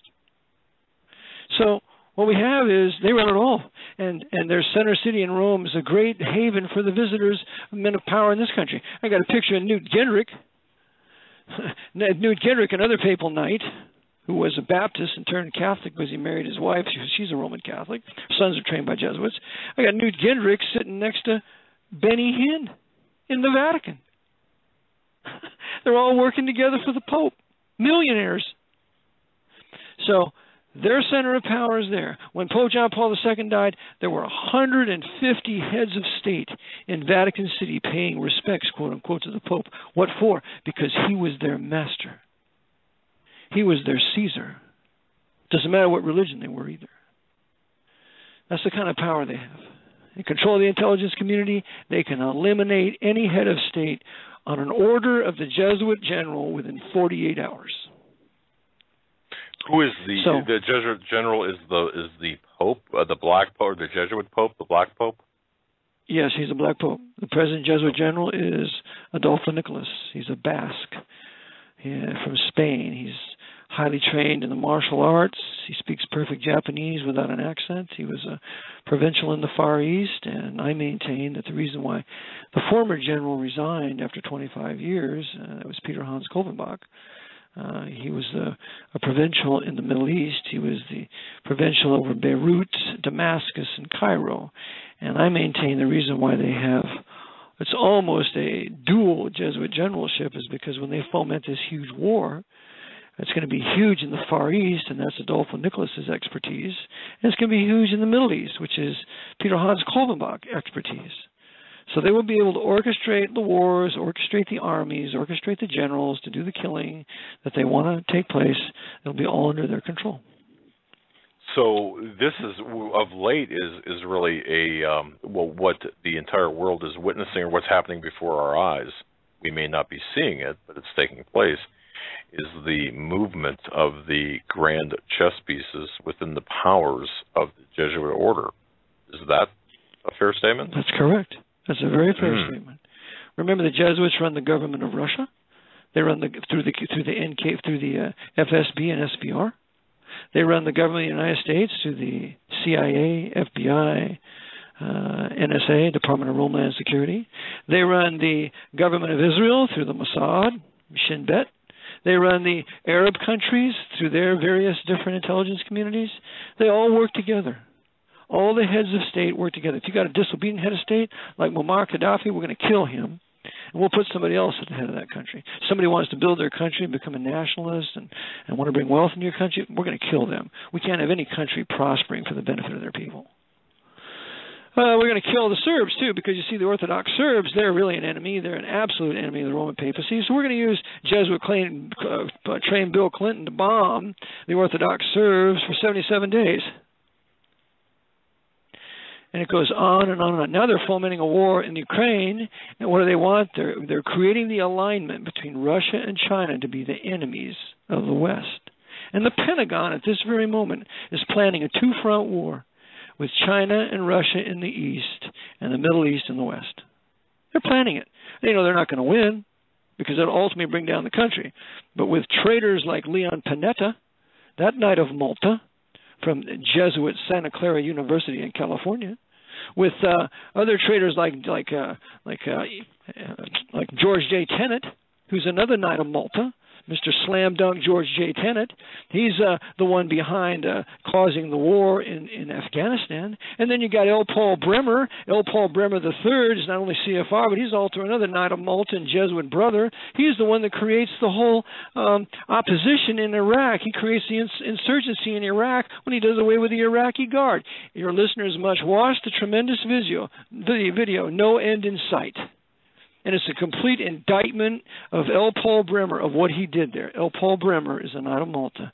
George W. Bush, this bonesman, will give the Presidential Medal of Freedom to L. Paul Bremer, George J. Tenet, and the invader of Afghanistan, Tommy Franks. And they invaded Afghanistan, by the way, we cannot forget this. They invaded Afghanistan on October 7th, 2001. October 7th is a very important day for the Roman papacy because it was on October 7th, 1591, I believe, that the Battle of Lepanto raged, and the Knights of Malta with their ships defeated the Ottoman Turks and thereby opened up Jerusalem to Europe. The Battle of Lepanto is considered to be the second most important naval sea battle, second only to the Battle of Actium in 31 BC. And so the Battle of Lepanto was fought on October 7th. Well, I will start the invasion of Afghanistan on October 7th. Dates, numbers, they all mean things, don't they? Absolutely. I'll give you another one. March 9th, 1933. Well, March is the third month. 9 is 9, so that's 3 and 9 is 12. You got 33, you add 3 and 3 for 33. So you got 12, you got 15 with another 3, then you got 18. 18 divided by 3 is 666, 3 sixes. They were waiting for March 9th for a long time, and I have fellow researchers that said to me, when they passed the Emergency Banking Relief Act on March 9th, 1933, there was a hullabaloo in the House, all this noise and yelling and partying. Finally, the Speaker of the House said, "You need to quiet down up there. We're going to have to clear the gallery." The Jesuits had a party on March 9th, 1933, because that's when they took this place for the Pope. And they did it on their occult numbering system that they love to use, which is Kabbalah. And that's still in use today. Absolutely. They're the masters of Kabbalah. Mm-hmm. Mm. And by Kabbalah, are you talking about the Madonna Kabbalah? You know, the infamous That's Madonna. Correct. Same thing. Roman Catholic Madonna. That's right. Interesting. The Virgin. Okay. Mm-hmm. Preoccupation with the Virgin. You have the same preoccupation with a virgin, with a woman, with the Borg of Star Trek. The Borg of Star Trek are half human, half machine. They're dressed in black. And the Borg is the Jesuit order because it's named after Borgo Santo Spirito, Latin for the village of the Holy Spirit. That's the headquarters for the Jesuits in Rome. So naturally, Gene Roddenberry would name his Jesuits the Borg. And the head of the Borg would be a woman. And they would travel in a black box, a black block. Just like the Masonic Freemasons, with every station is a black ashlar stone. There's a cemetery of all these Jesuits over here at Novitiate here in Warnersville, and they put a new display up, and every Jesuit is portrayed as a black block on the wall with no name. It's just a huge phalanx of a military arm with no name, no faces, just working to the same end for the Jesuit general. Wow. Okay. This is absolutely incredible information. Folks, you're listening to Eric Jon Phelps, his website, VaticanAssassins.org. That's VaticanAssassins.org. Be prepared to spend some time there. What a fantastic resource. And, of course, you can hear, as you hear right now, I feel we bring the best guests with the best information to you. And this is certainly a flagship example of that, Mr. Phelps. That is, and his website and his book, Vatican Assassins, a marvelous resource of information. So go ahead. If we could bring it to, or go ahead. Let me give you another example of the power of these secret societies all working together. There's probably no greater example than the Bush family. Prescott Bush Sr. was a bonesman. And I maintain a Knight of Malta, too, because he was working with Fritz Thyssen in the building of the German army. And Fritz Thyssen was a very powerful Knight of Malta in Europe, one of the richest men in Europe. You have Prescott Bush Sr., we've reviewed him. Prescott Bush Sr.'s, Prescott Bush has a son, Prescott Jr. He's a Knight of Malta. He is the brother of George Herbert Walker Bush, bonesman. George Herbert Walker Bush has a son, George W. He's a bonesman. He has another son, Jeb Bush. Jeb Bush is a fourth-degree Knights of Columbus, who, with my contacts that I have in Miami, says that he runs the entire drug trade in Miami. So the Knights of Columbus, Skull and Bonesman, Knights of Malta, all in the same family, all working together. Wow. Folks, think about that. And listeners, please, it's not like I have to really urge you, but really contemplate the significance of what Mr. Phelps is saying here and the significance of these secret societies that are really calling the shots. It's really theater. Our reality is theater, and what Mr. Phelps is explaining is really the power structure behind the theater. Yeah. The pulling the strings. Yeah. Wow. Now, let me give you another example. You got John Boehner, who's supposedly an enemy of Barry Davis Obama. His real name is Barry Davis. His father was Frank Marshall Davis, a notable communist in Chicago. So I call him Barry Davis Obama. Barry Davis Obama was trained by Jesuits in Chicago. The foremost Jesuit that was his mentor was Greg Galuzzo of the Gamaliel Foundation. Of course, we've got to make it look Jewish now, so we're going to name it after a Jew, Gamaliel. When a Jesuit founded it, named Greg Galuzzo. Greg Galuzzo will be the tutor of Barry Davis Obama. Another one of his tutors will be Zbigniew Brzezinski. Zbigniew Brzezinski is a Polish Knight of Malta, beloved of the Jesuits at Georgetown and other Jesuit universities in this country. He is a true papal knight and man of power. Zbigniew Brzezinski was one of the founders and creators of Al-Qaeda. He was a personal friend of bin Laden before he died shortly after 9/11. So you have that connection. Now you have Barry Davis Obama. He's controlled by the Jesuits. And his real master, the real president, is that white devil, Joe Biden. He has 2 honorary degrees from the Jesuits, one from St. Joseph's University in Philadelphia, the other from Scranton University here in Pennsylvania, both in Pennsylvania, to the disgrace of my state. He's the real master. He's the one that's right at the right hand of Obama whenever he signs any law into effect.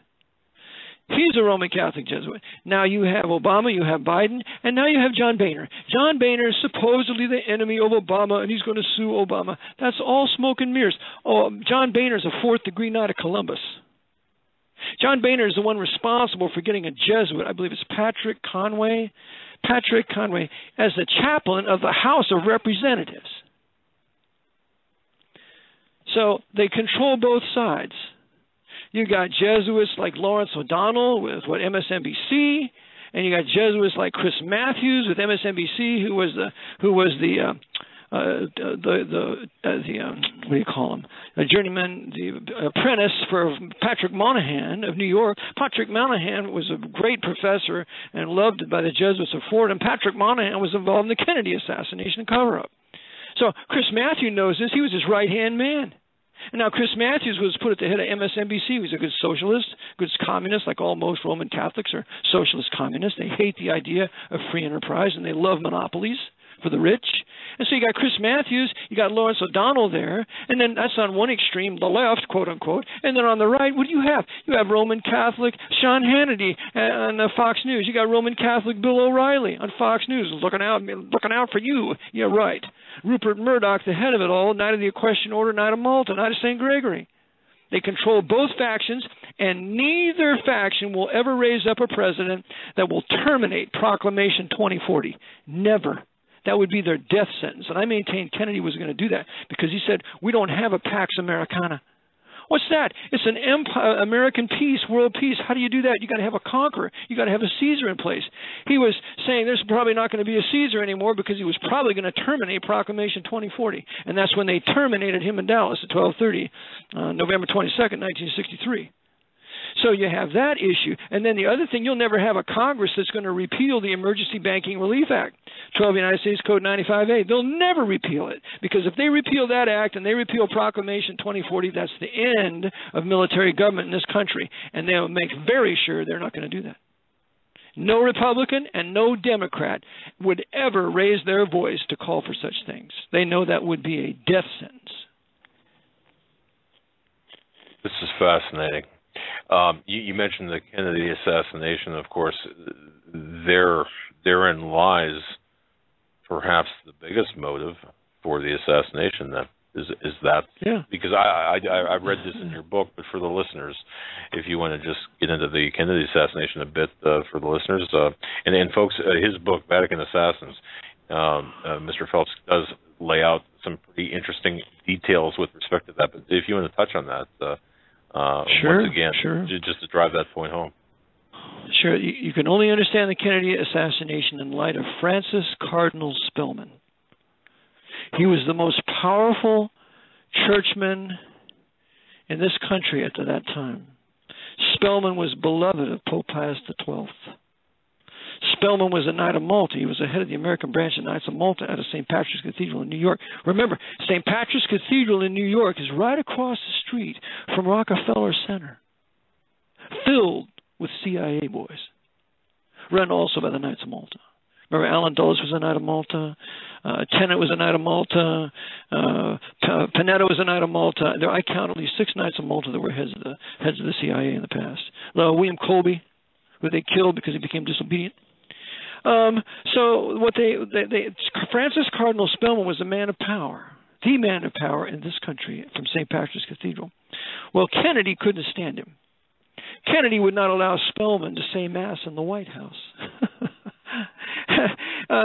Remember, Francis Cardinal Spellman, after World War II, is the most powerful man in this country. He's the controller of MacArthur. He's the controller of Eisenhower. He's the controller of Walter Beadle Smith, the first head of the CIA, an arch traitor. And Patton so couldn't stand Walter Beadle Smith that he refused to allow Walter Beadle Smith to be a pallbearer in his funeral, and instead Patton made sure that his black Sergeant Meeks, would be his pallbearer in place of Walter Beadle Smith. So what we have is all these men of power, and they're controlled by Francis Cardinal Spellman. Spellman is in control of the CIA. He's in control of the NSA. He's one of the first guys to be taken out by General Vandenberg after the Roswell crash of the anti-gravity craft that crashed back there, which is, of course, an American craft built of Pyrex from Corning out of New York. So he's overseeing all of this, and Kennedy is his enemy. Kennedy wants to do away with the Vietnam War. Kennedy called the Vietnam War was called back in the 1960s Spelly's War, Cardinal Spellman's War. Spellman visited the troops in 1965 and called them, get this, called them the soldiers of Christ. You can read all of this in The American Pope by John Cooney. The American Pope by John Cooney, written in 1988. He has the Al Smith dinner every year when he invites all the men of power in finance and military and politics. They're all there at the Al Smith dinner. All the big knights, all the big bankers, all of them are there. That's why both presidential candidates are there. That's why you got the Pope's court Jews there, like Chucky Schumer and all the other sinners, busy serving the Pope of Rome. Lap dogs for the Archbishop there to do whatever he tells them to do, like taking your guns and have a more socialist communism and more anti-white legislation to destroy the white people in this country, particularly the Protestants and Baptists, to drive us to desperation into right-wing fascism. All this is a design of the Roman papacy. And at the time, Spellman is pushing it because he's also behind the civil rights movement. The civil rights movement was utter treason to the black people of this country. It was led by Roman Catholic, it was led by high-level Freemasons like A. Philip Randolph, who founded the sleeping car porters. A. Philip Randolph was controlled by Jesuit John Lafarge. And I sell a book by a dear black lady on my website who tells the whole terrible story of the civil rights movement. Martin Lucifer King doing nothing but only getting the black people into commerce and into the military to fight for the purposes of the Pope. That's all he was about. So we have Spellman. He's behind us. Spellman is a member of the Urban League in New York. Spellman is overseeing the civil rights movement with these Masonic Jews, Stanley Levinson, that are advising Martin Luther King. Spellman is the head of the FBI through 33rd degree Freemason J. Edgar Hoover, and Hoover's secret boss, who was Cartha DeLoach, who was a high-level Knight of Malta, and he was also the head of Division 5 at the time of the FBI Kennedy assassination. So you have Spellman running Henry Luce. Henry Luce was a Knight of Malta. He controlled Time magazine. He's the one that bought the Zapruder film for $150,000. Cardinal Spellman is a personal friend and overseer of Knight of Malta, Lee Iacocca. Lee Iacocca was the head of Dearborn Division of Ford Motor Company at the time of the Kennedy assassination in '63. And what does Iacocca do? He has his chief of security, Carl Renas, drive the limousine back to a Cincinnati Ford dealership to repair all the primary strikes. Lee Iacocca is a traitor. He's also involved in the Kennedy assassination, and he's never been confronted with it, except in my book.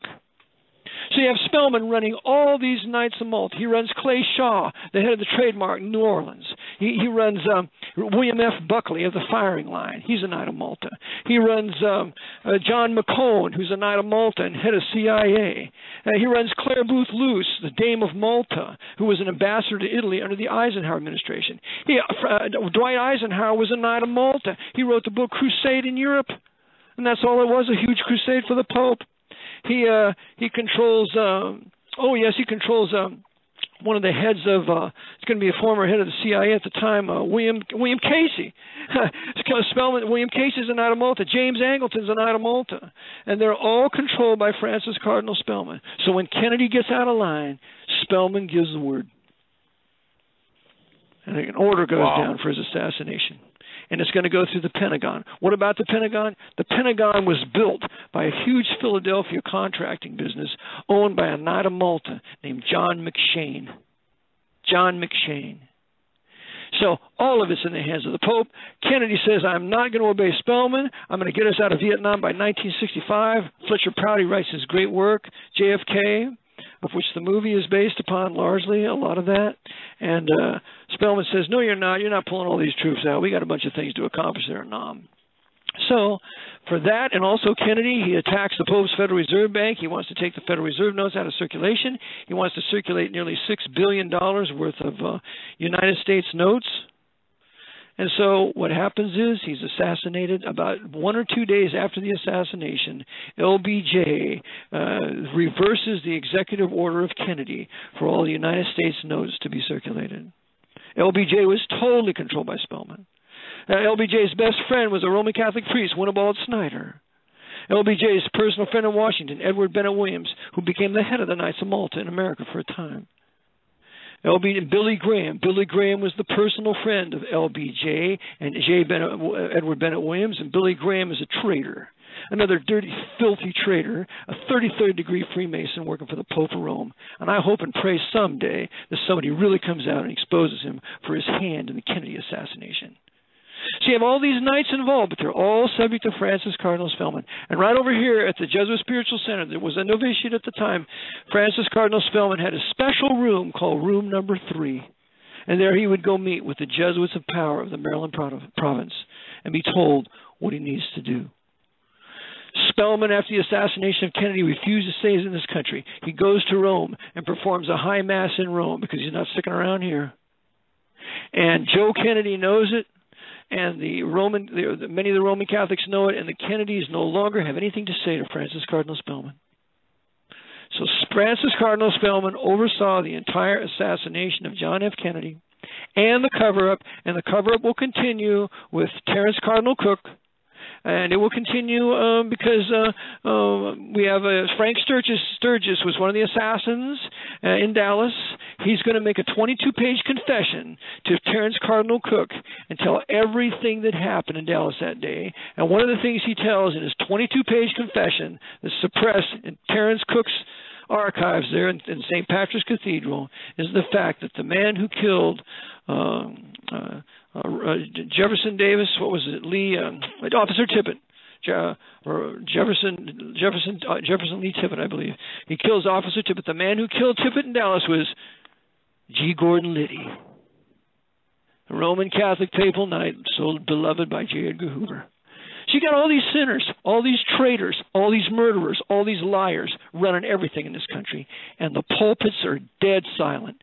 Not a peep from any one of them. John MacArthur, to you name it, none of them. In fact, Kenneth Copeland now is bringing his church back to the Pope of Rome, just like that James Robinson. Those traitors, those evangelical traitors. And what that means is a military dictatorship of martial law under a dictator that will have no restraints and limitations, as was Hitler in Germany, so shall we have here. This is our future, is what you're telling me. That's correct. If there is no great awakening, if God does not send a great awakening like he did send 3 times before in this country, then we will go down into the dust, the same dust that Germany went down in the Second 30 Years' War from 1914 to 1945. They will crush the Reformation out of this country, and they will kill every Jew in North America. They're all slated for death. The Department of Homeland Security is going to invade Canada. Canada will be merged with the U.S., and the roundups will take place just as the Jesuits used their SS under the Anschluss of 1938 to take in Austria into Germany, and then that will be a foundation for the roundups, the beginning of the roundups in Germany and Austria. And they're going to do that here, unless there's a great awakening and men start talking about it and doing something about it. Amen to that. Folks, I just want to say this. What you're hearing is really a very precise and a concise summary of what's in Mr. Phelps' book, Vatican Assassins. I'm going to tell you something. If you grab that book, download the book, it's 5 volumes, it'll give you the details. We're touching on the highlights. We could go, in not 3 hours, we can go probably for 3 weeks like this because it is so detailed. The research is so precise. The reason I'm just telling you this is because it's worth, the information is worth having. And one thing I was very impressed with, and then I'm going to, Joe, turn it to you. But one thing I was very impressed with is the level of detailed citations and the appendices, but the appendices, but that's not the word I'm looking for. That's incorporated in this work. It's a marvelous piece of research, and I'm not here to sell the book, except I do recommend it. I'm explaining to you that this subject is so vast, and Mr. Phelps, I'm so, as you're talking, I could tell this is not something you're checking your notes on. This is something you've lived, and it's coming second nature to you. I'm just amazed by it. And I want to thank you for taking your time out. But before we go on, before I turn over to Joe, you mentioned something here. I've got to ask this question: why, when you mentioned about G. Gordon Liddy reportedly murdering Officer Tippett, what was the motive behind that? Evidently, Tippett was involved in some shady things, drug deals and whatever. He was not a very clean guy. But I'm not sure of all the details. But I discovered this through Jim Rothstein, who was a former New York Police Department detective. And he said it on a program that I was on with him, that he knew that Terence Cardinal Cook had this 22-page confession of Frank Sturgis. Frank Sturgis also used to dress up like a Jesuit, too, that crazy assassin. And Sturgeon, in his confession, according to Jim Rothstein, said that Gordon Liddy did the shooting of Tippett. This is for why I'm sure there was other reasons. They were probably just eliminating evidence. Maybe Tippett knew something. Because remember, there's over 100 assassinations of witnesses. Remember Jim Keith's work, The Dead Witnesses? Over 120 dead witnesses after the Kennedy assassination, because the CIA and the FBI are just busy eliminating any kind of evidence that could be used in a trial. If there's no evidence, there's no trial. So they eliminated them. They eliminated De Mohrenschildt and others. De Mohrenschildt was a Knight of Malta, too. Clay Shaw, they poisoned him. He didn't have an autopsy. So they eliminate their own if they become a threat to the temporal power of the Pope. Wow. And we've folks, we've had others on talking about, the death of this very strange death of Mary Sherman, Dr. Mary Sherman, down in Louisiana, I believe it was. Yep. New Orleans, yes. Yeah. And this is very convoluted, to say the least. But okay, so we've gone through the Kennedy assassination. Of course, Watergate, we know, is tightly connected with the Kennedy assassination. Nixon. Oh, yes. Well, and by the way, you mentioned Mary Sherman. I just want to mention something about her. The book your listeners need to get if they don't have it. It's called Dr. Mary's Monkey by Haslam. And that tremendous, fabulous work that he put together. God bless him for it. He has a picture of David Ferry in a cassock in a Jesuit novitiate. That is something. Yep. And we've interviewed him on this program. Well, he's a great guy. He did a wonderful service. Thank God for him, because he proves the connection of the Jesuits to David Ferry. David Ferry, CIA, and also Mafia. Total Jesuit connection. But he started to talk, so they got rid of him. Yeah. Very interesting. We have a number of questions from listeners, and I guess I'll start with this one. This is kind of recent. The one listener, Annie, asked, "Could you please ask your guests about the court finding the Queen and the Pope guilty of child trafficking?" Well, Kevin and Nat, I'm a little concerned about his veracity. However, on the face of what he's doing, he's absolutely correct. The Queen Elizabeth is a Dame of Malta. She's a Bilderberger.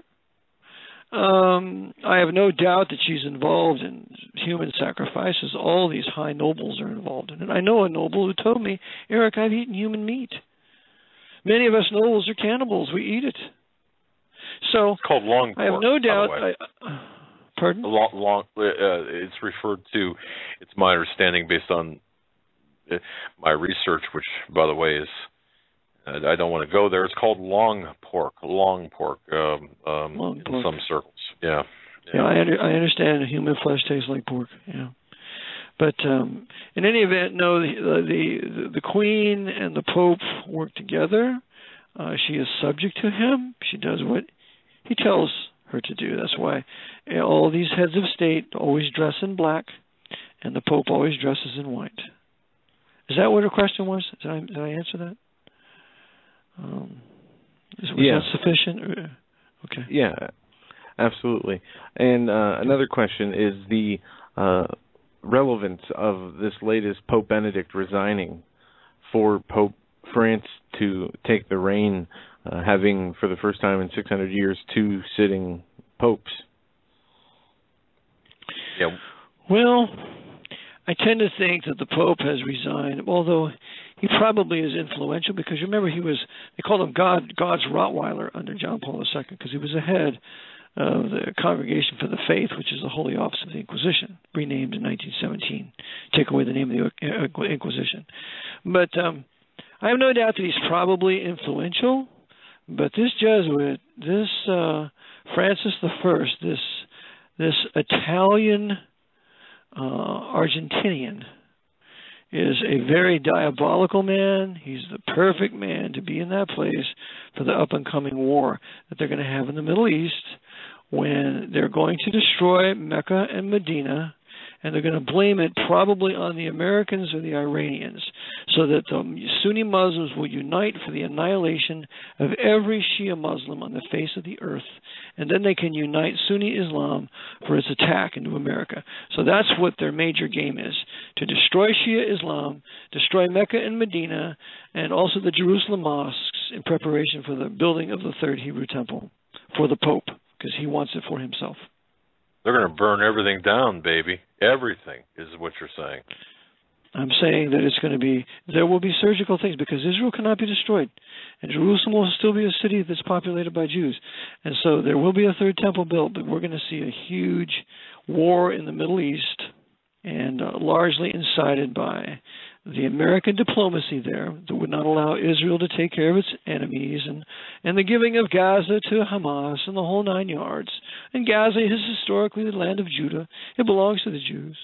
And so this has all been facilitated by this government, this military government here in Washington, subject by the Pope of Rome, working in conjunction with the government of Israel, which also works for the Pope of Rome, especially through Shimon Peres, who is an absolute papal slave, like Benjamin Netanyahu. They both work for the Pope. Man. Folks, we're talking with Eric Jon Phelps. His website, VaticanAssassins.org. That's VaticanAssassins.org. Book of the same name, Vatican Assassins.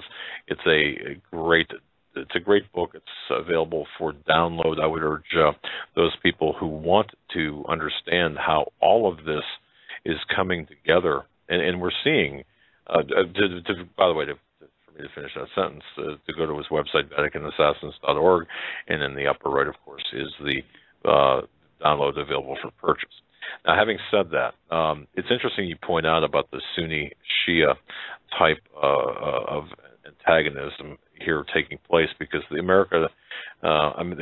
United States, the Western intelligence, we are backing ISIS, and which is created, correct, and funding. That's correct. Yes, more precise. Yes, and the name, by the way, to me is more than just a coincidence, is it not?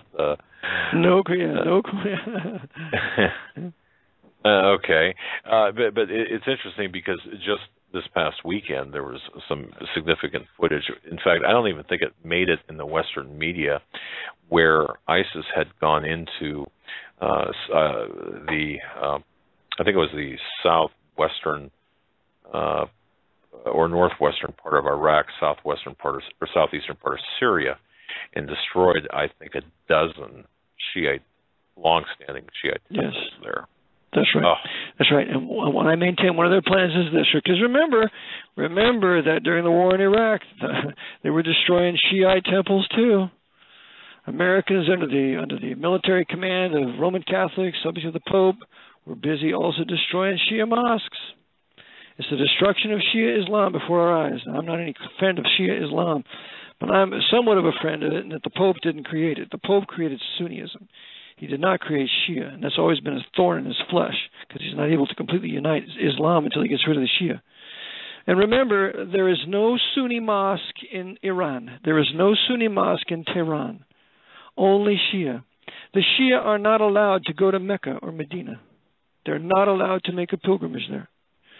So the hatred between the two groups, all they need is a little incitation. And I maintain this is what I think they're going to do. The ancient city of Sumer. Sumer is the oldest city known to man in legitimate archaeological excavation. Sumer has a very sacred Shia mosque in it. And if ISIS goes there, run by the CIA and the Pope, and they go there and they destroy that Shia mosque in Sumer, Iran is going to go ballistic. And Iran may very well counter with the destruction of the mosques in Mecca and Medina, because they are not afraid of anything when it comes to war. And they'll gladly go in there as suicide bombers and blow the place up. But I maintain there's already a bomb in Mecca and there's already a bomb in Medina, and it's been put there by the highest Sunni leaders, because the highest Sunni leaders are Masons subject to the Jesuits. So when that happens, now you're going to have the destruction of Mecca and Medina. You're going to have the destruction of Jerusalem mosques.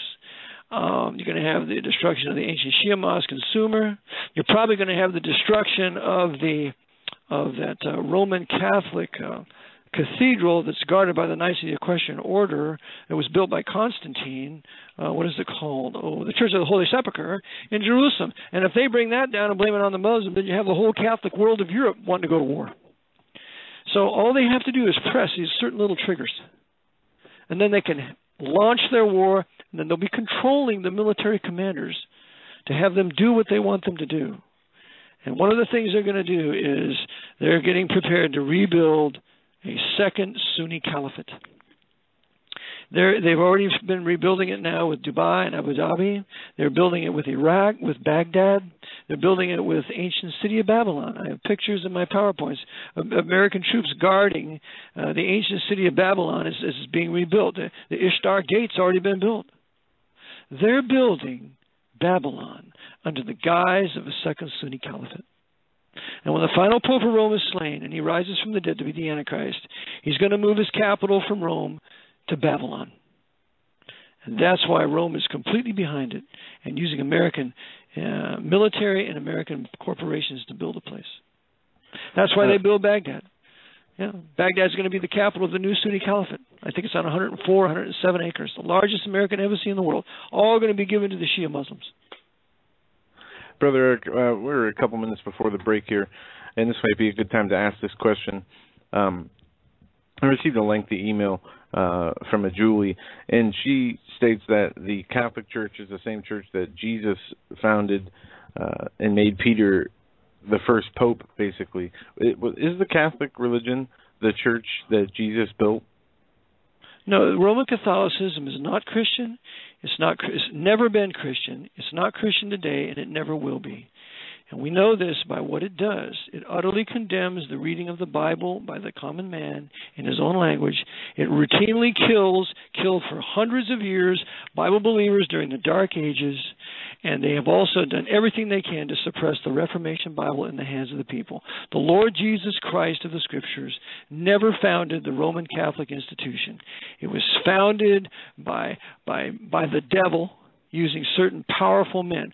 As I said, I'm not being hateful to the emailer because I know she's Roman Catholic, but she needs to wake up to the fact that Roman Catholicism is not Christian. Their doctrines are salvation by works, and the Bible is very clear. For salvation is by grace through faith, and not of yourselves. It's a gift of God, not of works, lest any man should boast. It's either works or grace. Catholicism, it's all works. Well, thank you very much for that clarification. Very well said and put. And with that, we're going to go to our top of the hour break, Mr. Phelps. Thank you for another jam-packed information hour. We have 1 hour left with you, and we'll be right back after these short messages to get to that. We're going to go to a break now. And welcome back, ladies and gentlemen, to our third and final hour of this Wednesday, July 9th broadcast of the Hagmann Hagmann Report with our very special guest, Mr. Eric Jon Phelps, author of Vatican Assassins. Fantastic first 2 hours. If you joined us late, I recommend you download this broadcast and listen to it. I know I'll be downloading it and listening to it several times to catch everything that was said in here because it's so much information and it's going so fast. Mr. Phelps, I have a great question from a listener named Elizabeth. She asks, I'm confused. Of all these people that Mr. Phelps is talking about are working together under control of and for the good of the Jesuits, why are they fighting against each other? Well, it's an open but false policy. We have to realize that the Jesuits have an open but false policy and a secret but true policy. And you have to ask yourself that question. What's the real policy behind this? So who's fighting who? Well, we got ISIS fighting against who? The Shia?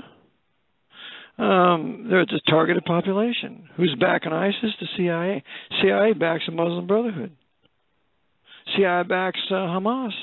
CIA backs all these radical, these typical Muslim groups, I should say. They're backing them all to use them for the killing of certain targeted populations.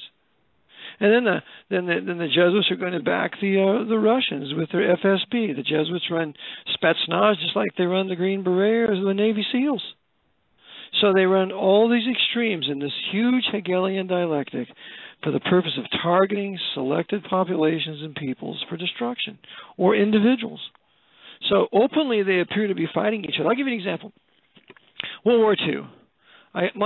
Chapter 37 of my book has to do with 150 pages of World War II, the Second 30 Years' War. Here's an example. We have the British fighting the Germans, right?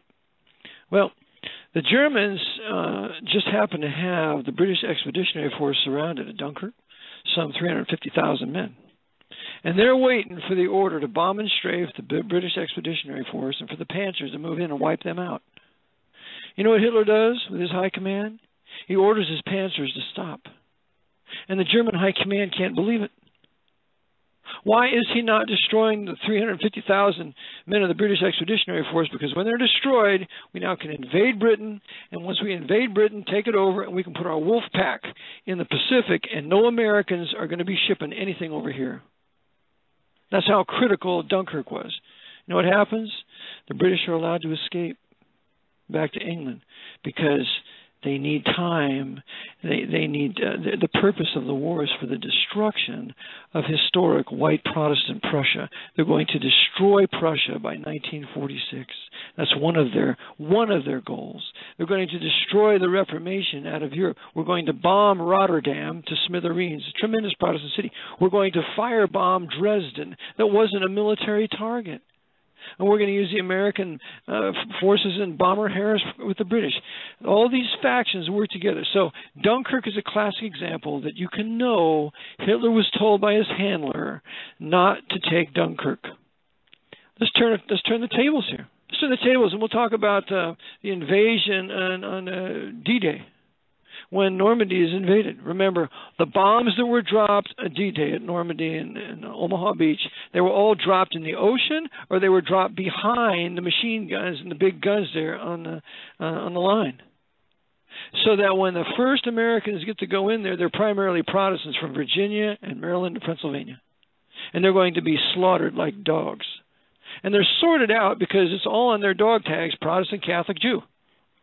And so they're going to put up this primarily Protestant division for this invasion. They're to be the first invasionary force. Now, when they finally take the shore there at Normandy, and they start to move inland, the German army is surrounded. They got 250,000 Germans surrounded.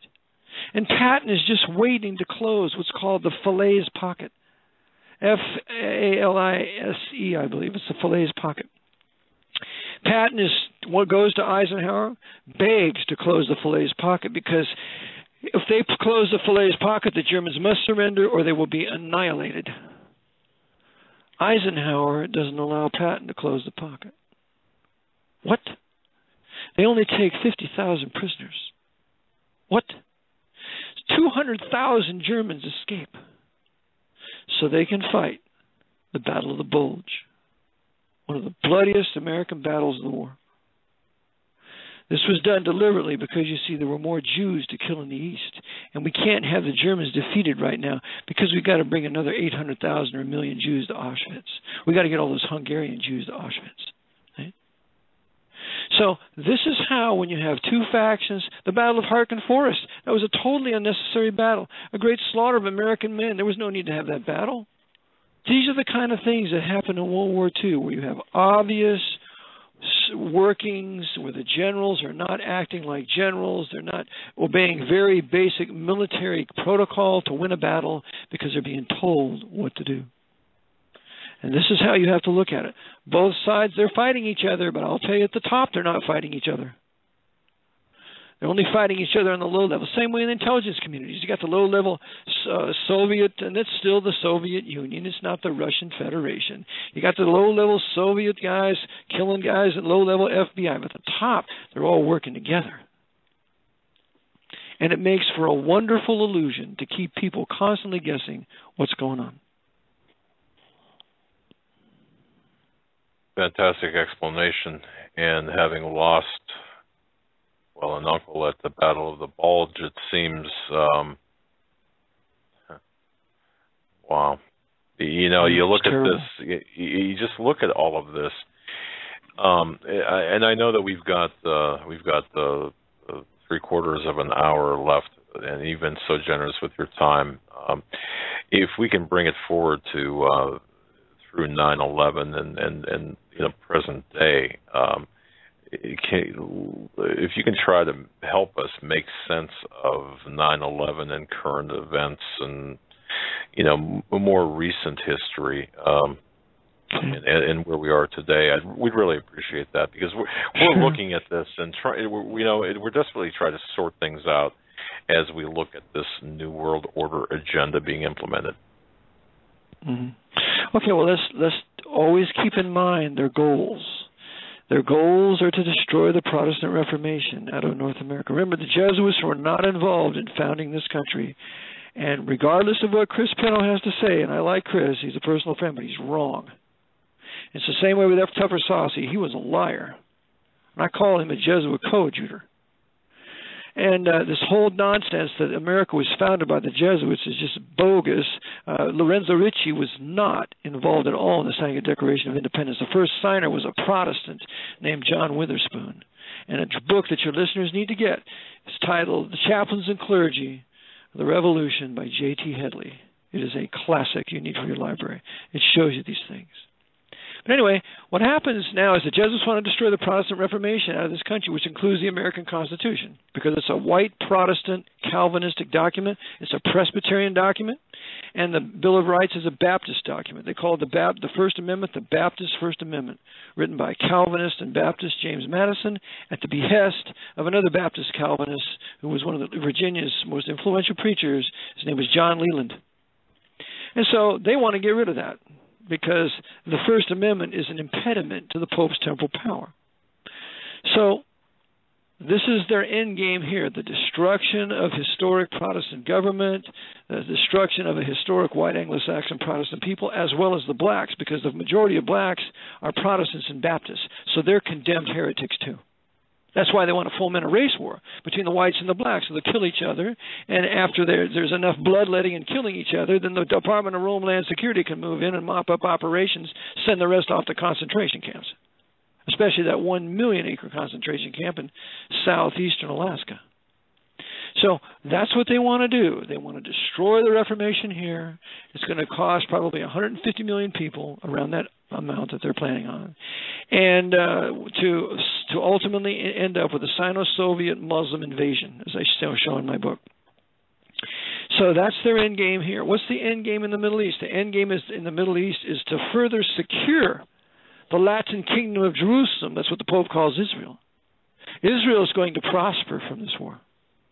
It's going to have borders extended because it's the Pope's Latin kingdom of Jerusalem. Jerusalem, in his mind, is his city. And Jerusalem, and the Temple Mount was deeded to the Pope in September of 1993. The Pope owns the Temple Mount. 60% of all the land in Jerusalem is owned by the Vatican. 60%. So his revived Latin kingdom of Jerusalem is going to continue to prosper because he waited 600 years for it to be taken out of Muslim hands, which happened in 1917 with Allenby when he took the city. So now that's what they want. So they're going to extend and ultimately prosper the revived Latin kingdom of Jerusalem, which is Israel, which I believe the Jews have a right to their land. Don't misunderstand me. It's their land. They have a right to it, but they also have a right to a government that's going to benefit for going to govern for their benefit, not for the benefit of the Pope. That's why I'm against the government of Israel, but I'm completely for the Hebrew Jewish Israelites living in their own land. And by the way, they're not Khazars either. That's an Jesuit Austrian heresy of early 1900s, and you look in vain to find that theory prior to 1900 in any dictionary, in any. Thanks for clearing that up. That's a very, very important distinction. That'll come up in emails, I'm sure. Yeah. Thank you for pointing that out. Okay. I wrote an extensive article on that about 5 years ago, and you can find it on my website, in my archives. But anyway, that's what's happening, and so they're going to extend the borders and into Israel, and they're also going to build a second Sunni caliphate. They're also uniting Europe under the final pope for the Pope. So that means Britain has to lose the pound. It has to be driven to the euro. Ireland will be entirely in the hands of Rome. Britain will also be. I mean, they got to do away with the last vestige of the Protestant Reformation, which is Great Britain. So that's what they're working on in Europe. They're working on the same. They've already got Russia. They've already got the Eastern nations. This thing going on in Ukraine between Russia is just to create Russia and China as the enemy of America. Ukraine is already subjugated, but it's just for Western consumption, so the people here will want to fight the Russians for what they're doing in the Ukraine. When the fact of the matter is, Odessa is Russian, and it should never, it should never have been given to the Ukrainians with Nikita Khrushchev, who was a Ukrainian. So when they come in and they take that portion of land down there, that's actually Russian. But nonetheless, it's all to incite anti-Russian fury here in America, so that they'll ultimately say, we need to fight the Russians. Of course, remember, the whole Russian military has been built by the West. Their technology has come from here, just as the technology for the whole Red Army of China has come from here. That's why they gave all our top secrets to Wen Ho Lee, that Chinese traitor working with the CIA, to give it to the Chinese so they can have that. So they increased their military abilities by 25 years over Wen Ho Lee, and he never was prosecuted, never went to jail, never was executed. So what we have now is this is their end game. The unification of the Asian nations in the Far East under China. That's their big game. So Japan is going to go into the fold of Red China. That was the reason why they pulled Fukushima. That was a thermonuclear bomb in the Pacific Trench, and it caused the flooding. It wasn't any storm or anything like that. It was a naval operation. And so now that's going to drive Japan into the arms of the Chinese, and that's exactly what they want. And then they're also going to unify Korea. They're going to unify North and South Korea. There will be one of the largest armies in the world with North and South Korea combined. They have a huge navy, a huge subfleet. Korea, Taiwan, China, Japan, all of those Asian nations will be united into one huge faction for the ultimate and future invasion of the West Coast, and through the Panama Canal, and from the new Panama Canal they're building, and ultimately from the canal they're going to build through Nicaragua, all into the Gulf of Mexico, so they can go into New Orleans, Miami, and Charleston. It's going to be a huge, massive Sino-Soviet Muslim invasion. So that's where they're working at. So in order to have that here, they have to weaken the population. They have to make sure everybody's on drugs. They have to make sure we have this huge dope trade in this country where all the major cities are on dope. I was told when I was in Miami 2 weeks ago that 75 to 80% in Miami, those people are on drugs.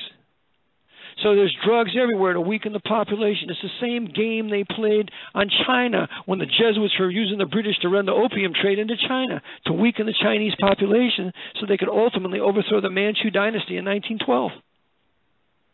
So that's the game here. Flood the place with... Make sense? Yep. So flood the country with drugs, flood the country with crime, and also we got to advocate, we got to take away the guns now. Now, these people, they can't have guns. And we're going to have more and more crime, more and more black ops, more and more these events like Columbine and others that are military black ops to justify these prostitute congressmen and senators to pass legislation to take your guns. And by the way, they can only take guns from public U.S. citizens. They cannot take the guns from the private citizens having their private citizenship secured by Section 1 of the 14th Amendment. Because they can only give a private citizen civilian due process of law. They cannot give a private citizen martial process, which is all they give on a federal and state level. Your listeners think about taking my course. Exactly. But let me ask this. Has that been tried and tested anywhere in the Continental or anywhere in the United States? I tested it in Bucks County in Pennsylvania and won there. Okay. Civil case. Mm-hmm. Okay. So people can go to your website and find more information about that at VaticanAssassins.org. Right. They can find about the course. If they want to take the course, it's $1,750. Takes 3 days to go through it. All day Friday, all day Saturday, and all day Sunday. They get 3 large books, and unfortunately, they got to listen to me for about 10 hours a day. But when I'm done, they understand what happened and what to do and how to restore their status. But anyway, back to what they're doing. Okay. Fred? Yeah, go ahead. No. So back to what they're doing. Yeah, okay. I'm sorry. I didn't mean to overtalk you. There is a little bit of a delay here. Go ahead and continue, sir. Okay. So that's what they're doing. They're uniting the Far East. That's why they use the American infrastructure to build a huge commercial empire in Japan to ultimately be merged into China to be used against us. That's why they made a pillbox out of Taiwan. There's more munitions in Taiwan than probably any country in the world per capita.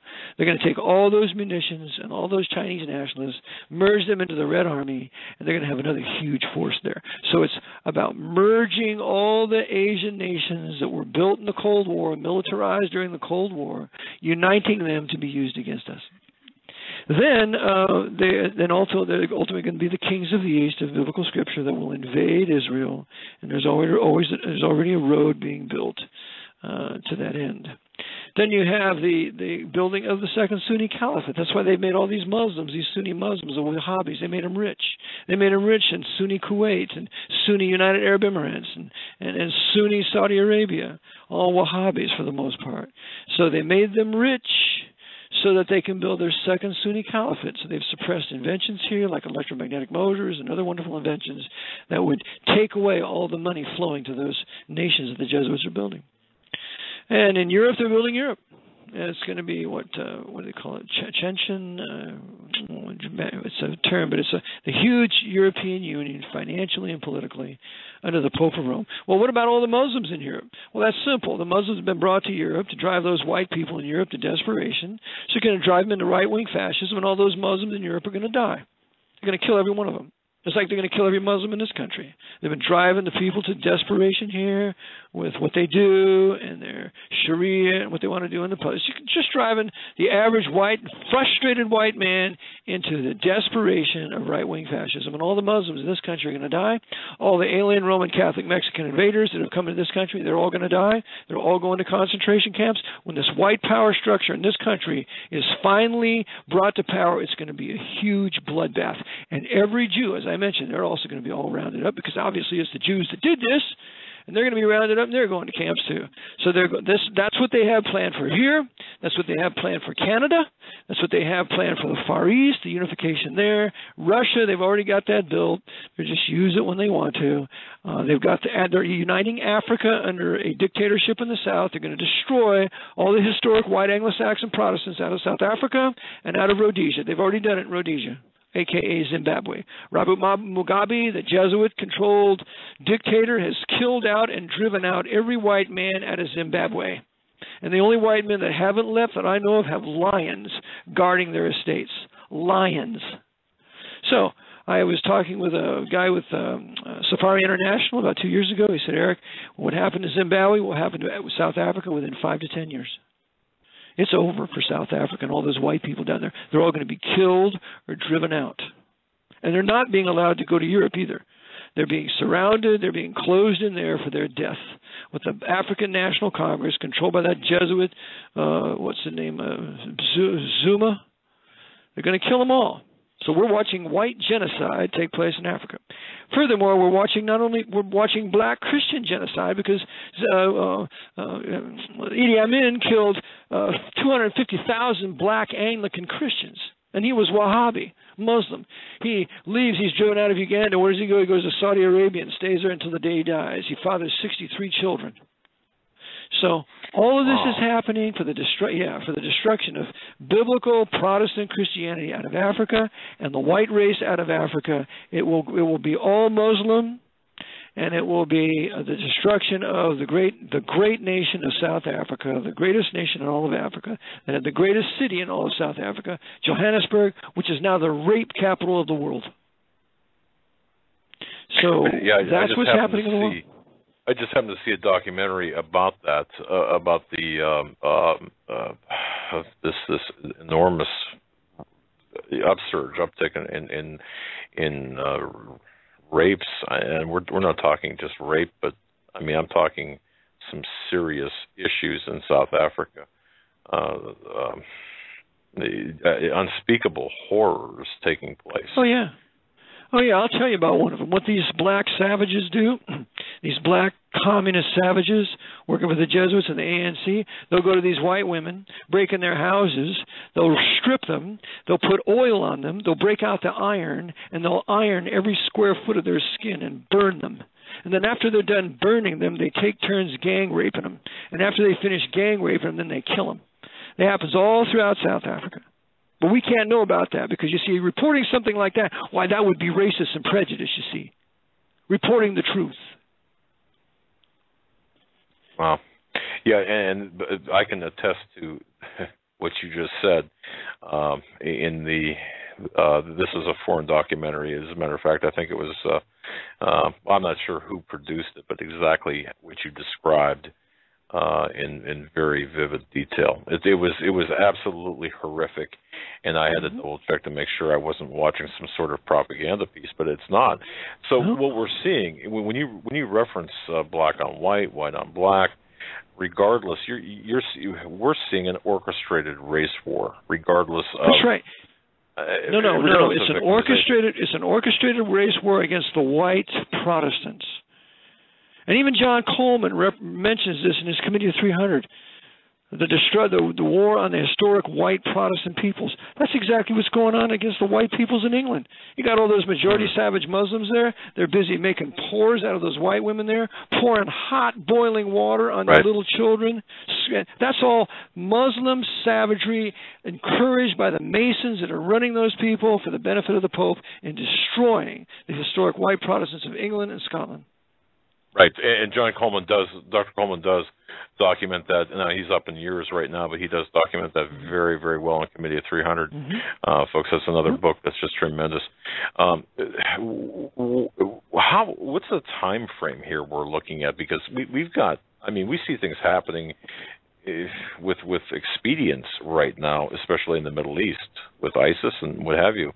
Are we looking at things fulfilling? Prophecy being fulfilled here in short order? What do you think? Well, I believe that the stage is being set for the 70th week of Daniel, which is absolutely yet future. So there has to be a coalition of nations as described by the prophet Daniel and Ezekiel and Isaiah and Revelation to take place so that when that coalition is in place, then the 70th week will just go into operation, because the 70th week of Daniel begins when the final Pope of Rome makes a 7-year agreement protecting Jerusalem, and he makes that agreement with many nations. And there's also a UN, I think it's Resolution 181, that the UN has a special treaty with Jerusalem. So that's what's being aligned. But I just see right now that the Jesuits, if they have their way, they're going to destroy the Reformation. The last vestige of the Protestant Reformation is going to be destroyed within the next 20 to 30 years. I maintain we're in another 30 years war.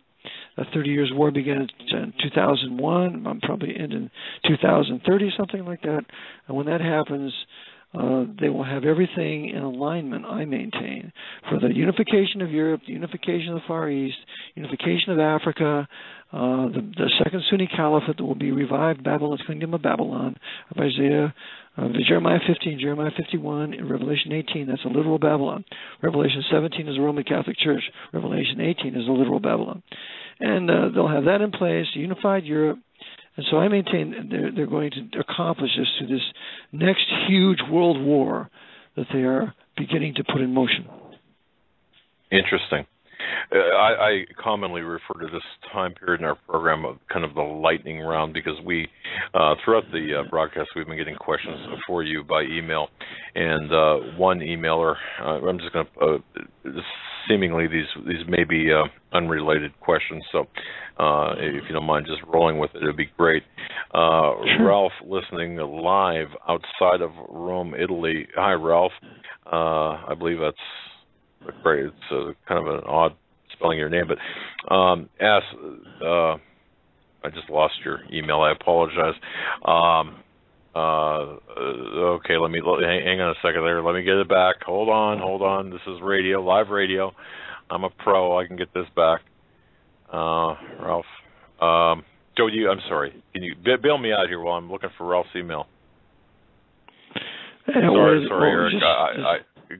Sorry, okay. Eric. We're not professional here, but go ahead if you. No, you're doing fine. I do. So you have Ralph's calling from Rome. Yeah, he sent an email here, and I accidentally closed it, and I got a page of emails, and there was a great email. Okay. Joe, help me out while I'm looking for it here. I did not get the email. Well, make sure that Ralph. he's in Rome. Make sure he goes to see Borgo Santo Spirito, number 5. Make sure he goes to see Yesu, and make sure he sees the headquarters for International Scottish Rite Freemasonry. Just have him go check them out. Okay. Very good. We do have listeners in Rome. Karen in Rome. Hello, if you are listening. One question here. Oh, I got it. Go ahead. Okay. Sorry. Thanks for your patience, Eric. Sure. Or Mr. Phelps. Eric's fine. Please, Eric. Okay. The question is this. Rumor has it that all U.S. presidents are related to British royalty. Is this true? And if so, how does this fit in with the Jesuit objectives? Well, according to Emmanuel Josephson, in one of his books, his book is titled, I believe, The Federal Reserve and the Rockefellers. And Emmanuel Josephson says that when he wrote his book in 1968, he said that approximately 1/3 of all the presidents were related, and indeed many of them to British royalty. However, that doesn't mean they're bad. Just because you're royalty doesn't mean you're bad. You can be a true Protestant and still be a royalty. And so we just have to remember that. Just because they're of royal blood doesn't mean they're bad. Understood. Okay. Another question is from Emily from Iowa. Wants to know your take on the Antichrist. Will the Antichrist be, for example, now I've got my own thoughts on this, and I'll just defer to you in this area, but where will the Antichrist be, or who is the Antichrist, if the Antichrist is walking around, what lineage that is, and it's quite a lengthy question, but that's the gist of it. Okay. I maintain that in Revelation 17:10, we read about the 7 heads and 10 horns. In Revelation 17:10, we read, and there are 7 kings. That's basileis. They're kings. They're not kingdoms. They're kings. 5 are fallen. They're died. One was alive at this time, and the other is not yet come. And when he cometh, he must continue a short space. So there were 7 kings of this Roman beast. So there were seven Caesars, Roman Caesars. 5 of them had died. I did a study on this many years ago and concluded that the first 5 were Caligula, Claudius, Nero, Vespasian, and Titus. They all persecuted the Jews, and they all attributed deity to themselves, because remember, they have the name of blasphemy written on their foreheads. And blasphemy has to do with attributing deity to themselves. So, the one is Domitian. This was a test. Persecuting the Jews and attributing deity to themselves. I had to check out Domitian. Sure enough, Domitian in 95-96 AD, he was the reigning Caesar at the time. He fiercely persecuted the Jews and attributed deity to himself. So there were the 6 Roman Caesars did all these things. Well, there's one yet to come. Well, there are no Caesars unless the Pope is a Caesar. And that's what he is. Every Roman Pope is a Caesar. And I quoted in my book, when the Pope says, I am Emperor, I am Caesar.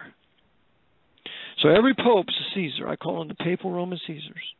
And there's coming a final Pope of Rome, a final Papal Caesar, that will come, rise for a while, and then he's going to die. It says right here, in verse, when he cometh, he continueth a short space. He's going to die.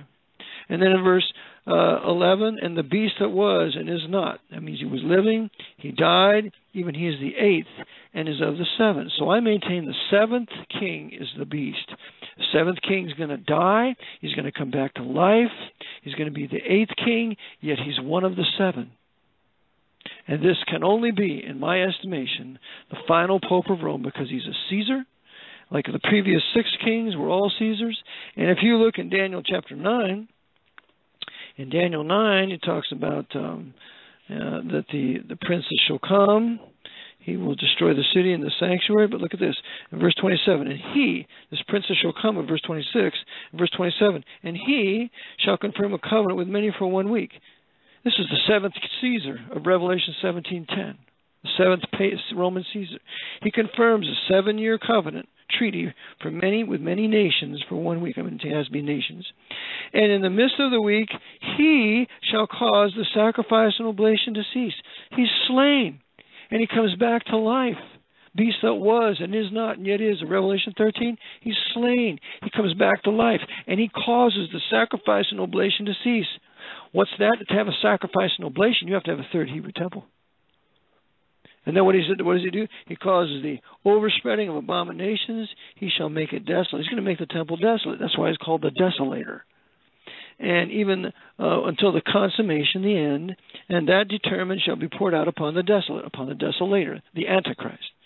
So the final Pope of Rome, whoever he is the final Roman Papal Caesar. He sets up a 7-year agreement for the protection of Jerusalem, because the prophecy of the 70 weeks concerns thy people and thy holy city, the Jews, Hebrew Jewish Israelites, and Jerusalem.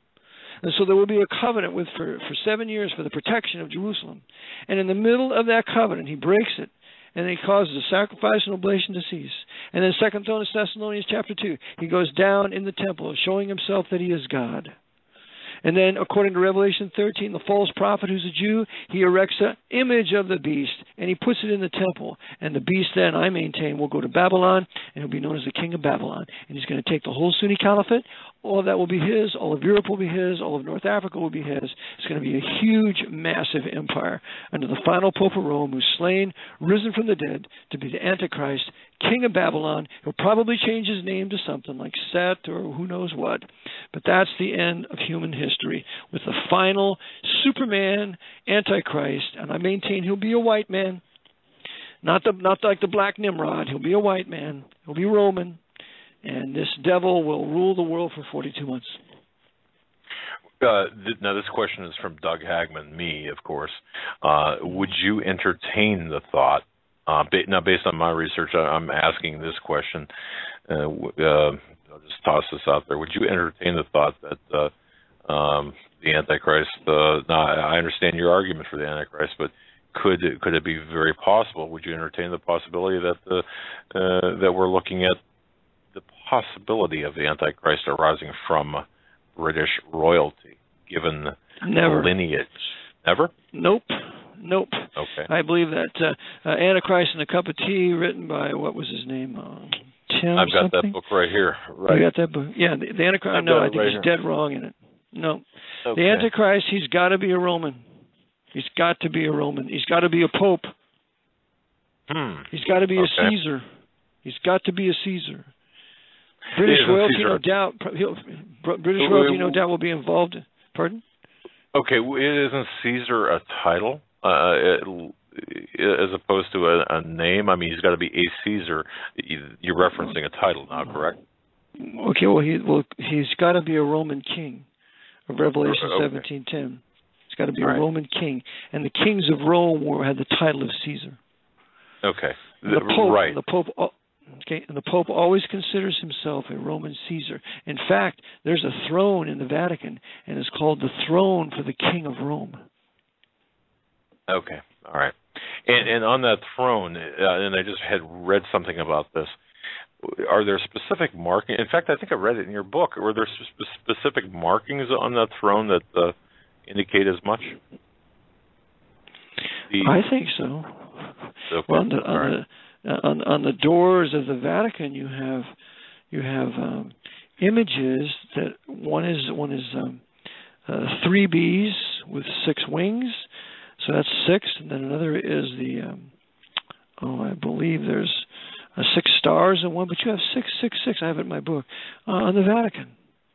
So you have 666 all across the Roman papacy. I mean, that's his number. So it's got to be the Pope. It's got to be some. Pardon? The Vicar of Christ, the title Vicar of Christ, in I think it was Latin, equals 666 in number also. That's not true. sure if that's exactly. Okay. Yeah, that's right. Yeah, that's correct. That's right. Sure does. May. By the way, the Jesuit symbol, when you have all the different, the crooked and the straight sunbeams there, that's male and female. You have 32 spikes on the outside. You have 3 spikes pointing down. That makes 35, and then you have 1 spike on the H. That's 36. If you add 1 plus 2, that's 3, and then 3, and add that to 3, that's 6, and then 4, add that, that's 10. You go all the way up to 36. You have 666, 666. Interesting. Mm-hmm. All right. Sally May, listening live from Spokane. God bless you. Sally wants to know about the structure, the purpose of the structure of the obelisk and the Capitol Dome, both in Rome and in Washington, D.C., as it relates to the Jesuit sonic planning of really both cities. Mm-hmm. Well, the obelisks in any city that you see them, you know that city is run by Rome. Remember, it's wrong to call the obelisk in Washington the Washington Monument. George Washington would never have wanted such a thing, such an abomination. And I show in my PowerPoint from a book that I have. In fact, it was written by a Catholic. It's about for the capital city.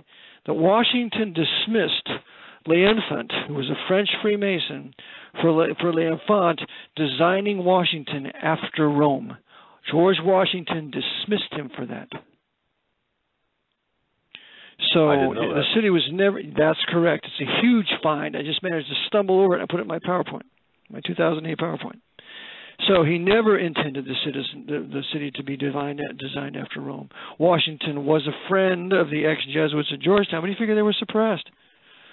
But no, he was not involved. The Jesuits were not involved in creation. The Jesuits wanted to see America destroyed. They wanted to see the whole revolution crushed and all the Protestants put back under the Anglican Church so the Jesuits controlled the Anglican through the Archbishop of Canterbury.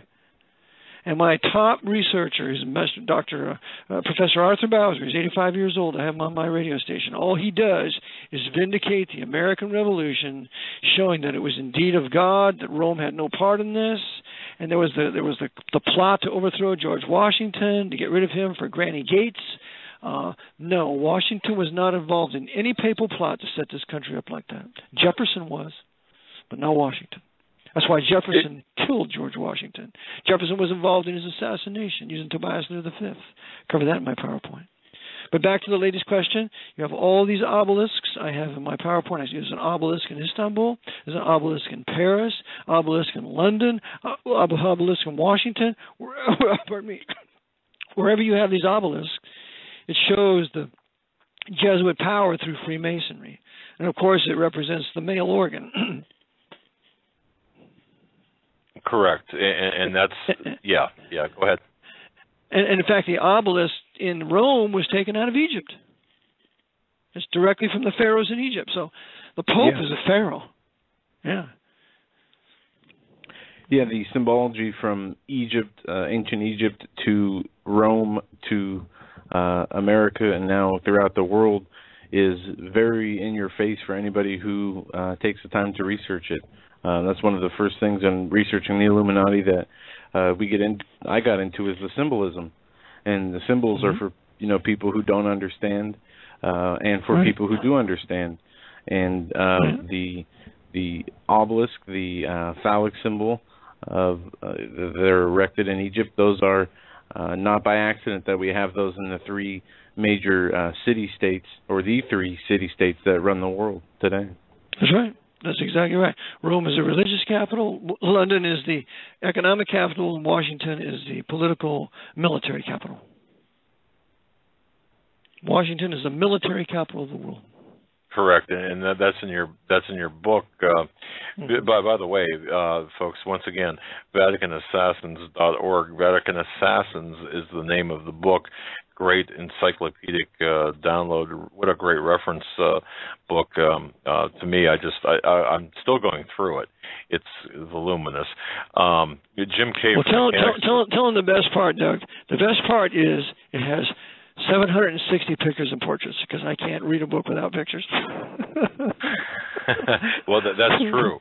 It is a very lively, what I would term a lively read. It's a lively book, and the portraits.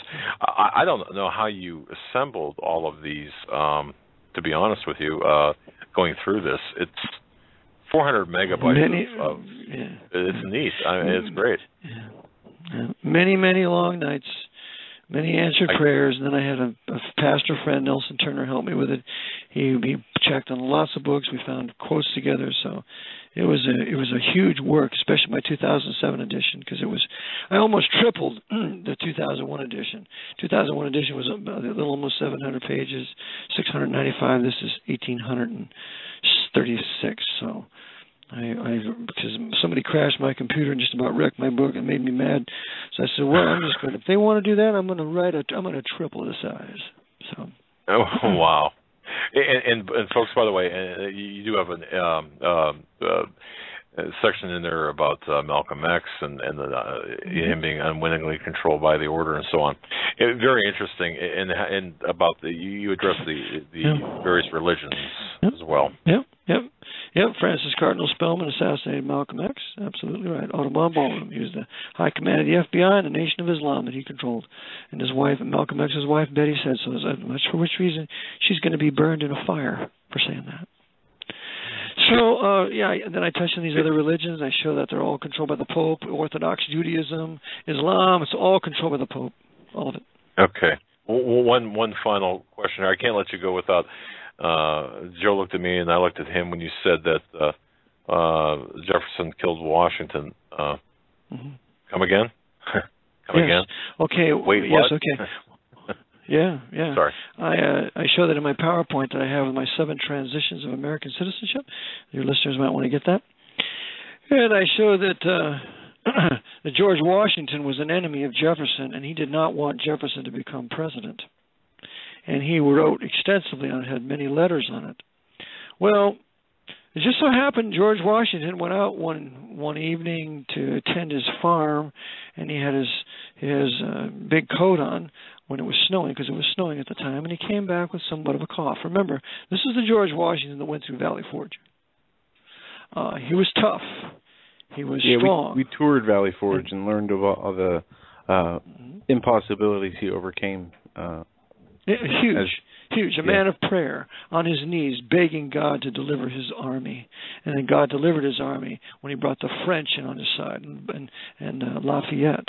And Lafayette loved Washington, considered Washington to be his father. Lafayette named his firstborn son George Washington Lafayette. But anyway, Washington goes out, and he catches a cold. He catches something in his throat. And he comes back, and Tobias Lear V gives him a handkerchief, something along those lines. In that, whatever he gave him anthrax, because that was the Jesuits' favorite poisoning for the Indians. They give the Indians blankets laced with anthrax. And so as a result, Washington gets sicker. He has a terrible sore throat, and so that he has a problem breathing. Well, what happens? They call one of the doctors, Dr. Craik, to bleed him. Dr. Craik, who was another Mason working for a subversive Mason, because there were good Masons at the time. There were Masons that were truly patriotic, and like Putnam and others. But here's this conspiring Freemason who's Dr. Craik, and he bleeds George Washington 3 times. He takes out 61 ounces of blood out of George Washington. Well, Washington's wife, Martha, begs him to stop bloodletting him. But this was the end for George, because you need blood and iron to get oxygen to your tissues when you get this kind of poisoning. So he facilitated the death of Washington, Craik. And by the way, there was no Roman Catholic priest at the deathbed of George Washington. That's all F. Tupper Saucy lies. Okay, that didn't happen. There's nothing. The Jesuits started to tell that lie back in the 1950s. There was no Jesuit priest from Georgetown at his deathbed. The other thing was Washington, after he was killed, then, because he becomes our first murdered president, Tobias Lear V, who gave him the initial poisoning, he's brought into jail. The next thing he does is he burns all of George Washington's letters. Burns them. He should have been hung for it. He burns all of George Washington's private letters that would have exposed Jefferson for the Illuminatus that he was, the Jacobin that he was at the time. And so, with that, Jefferson, when he's elected president after Adams, he makes Tobias Lear V a very important man in his administration. No. Wow. Who benefits here? Jefferson benefits by the death of Washington and the burning of his private letters. The man who benefits takes the man responsible and puts him in his administration. George Washington was murdered. And the murderer was Thomas Jefferson, acting on behalf of, I'm sure, Jesuits and Jacobins that he was in collusion with at the time. But later, Jefferson repents. And when the Jesuits are revived, and Jefferson exchanges letters with John Adams in 1819, and they lament the reorganization of the Jesuits, well, Jefferson will be on the side of Monroe, writing up the Monroe Doctrine. So Jefferson obviously had a change of mind later on, for which he is poisoned on July 1st, 1826, with Adams, same day. Jefferson dies of dysentery. Addison dies at his desk right in the House of Representatives, falls down dead. Both were poisoned. Very interesting. Wow. Yeah. So, Brother Eric, one last question, if we can, in the closing moments of the show. This from Katie. I think it's an interesting question. She'd like to know if you would comment on the demonic humanoids, or those who live in the Vatican with elongated skulls. Are they real, and are they the real power behind all of this? I don't think so. I know that these people with these kind of skulls, they do exist. But I don't think they're the real power. I think the real power is Satan with his high principalities, powers, dominions, and rulers of Ephesians 6. And they run the Jesuits. No doubt the Jesuits, the high ones, are all possessed by devils. And but I'm not sure. I know that skulls exist from the past, from archaeological digs.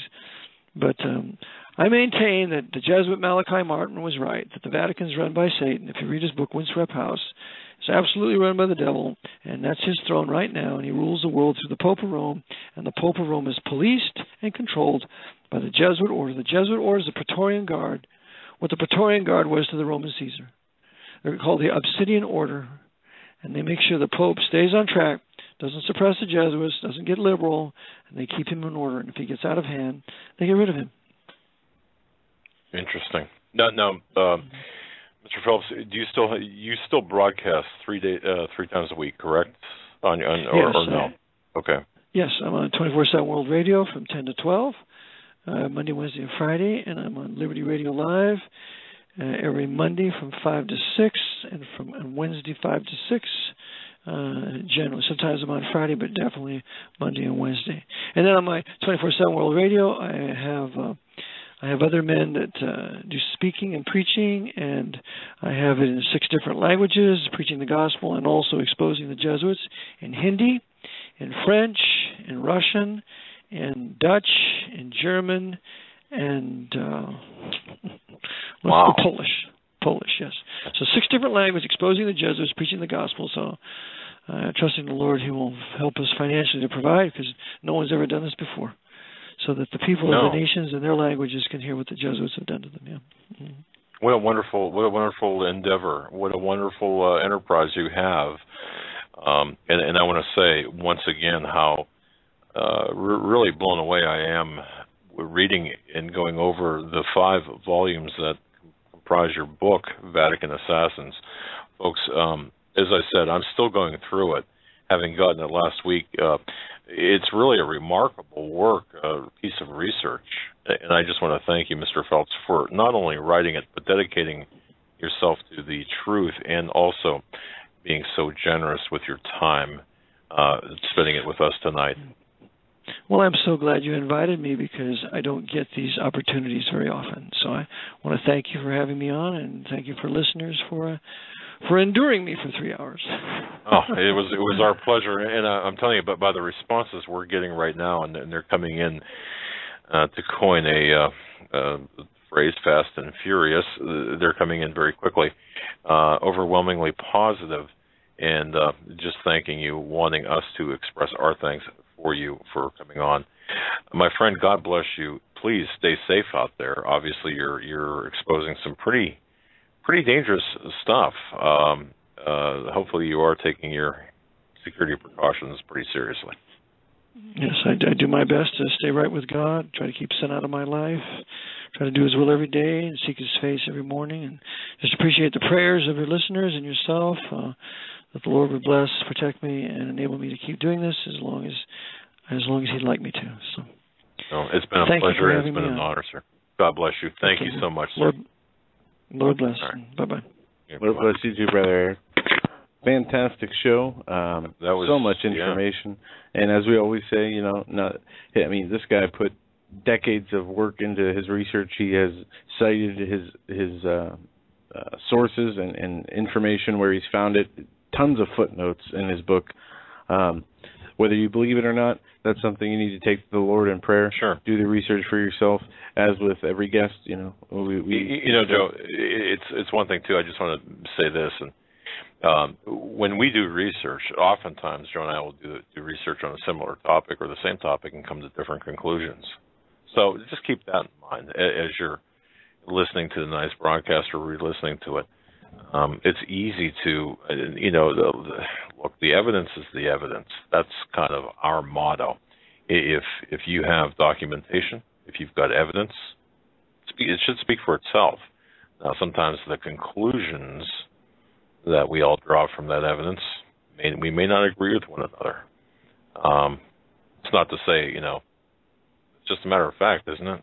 So, yeah. Just a quick correction. I know it says tomorrow Nathan Leal will be joining us, but he will not be with us. He had a kind of a crisis at home. He had no running water for almost a week, and he finally got his water back on. And he said he was trucking water for his animals and his house back and forth for half his day while his water was out. And now that he's finally got it back, he said he's exhausted, and he asked if he wouldn't mind if we could reschedule. And we said, absolutely. But just thanks for everybody who was praying for him, and he is okay. And we will have him on soon, but he will not be on tomorrow. So we will be here, though, 8 p.m. Until then, I want to say thank you for joining us, and have a great night, everyone. God bless. Stay safe.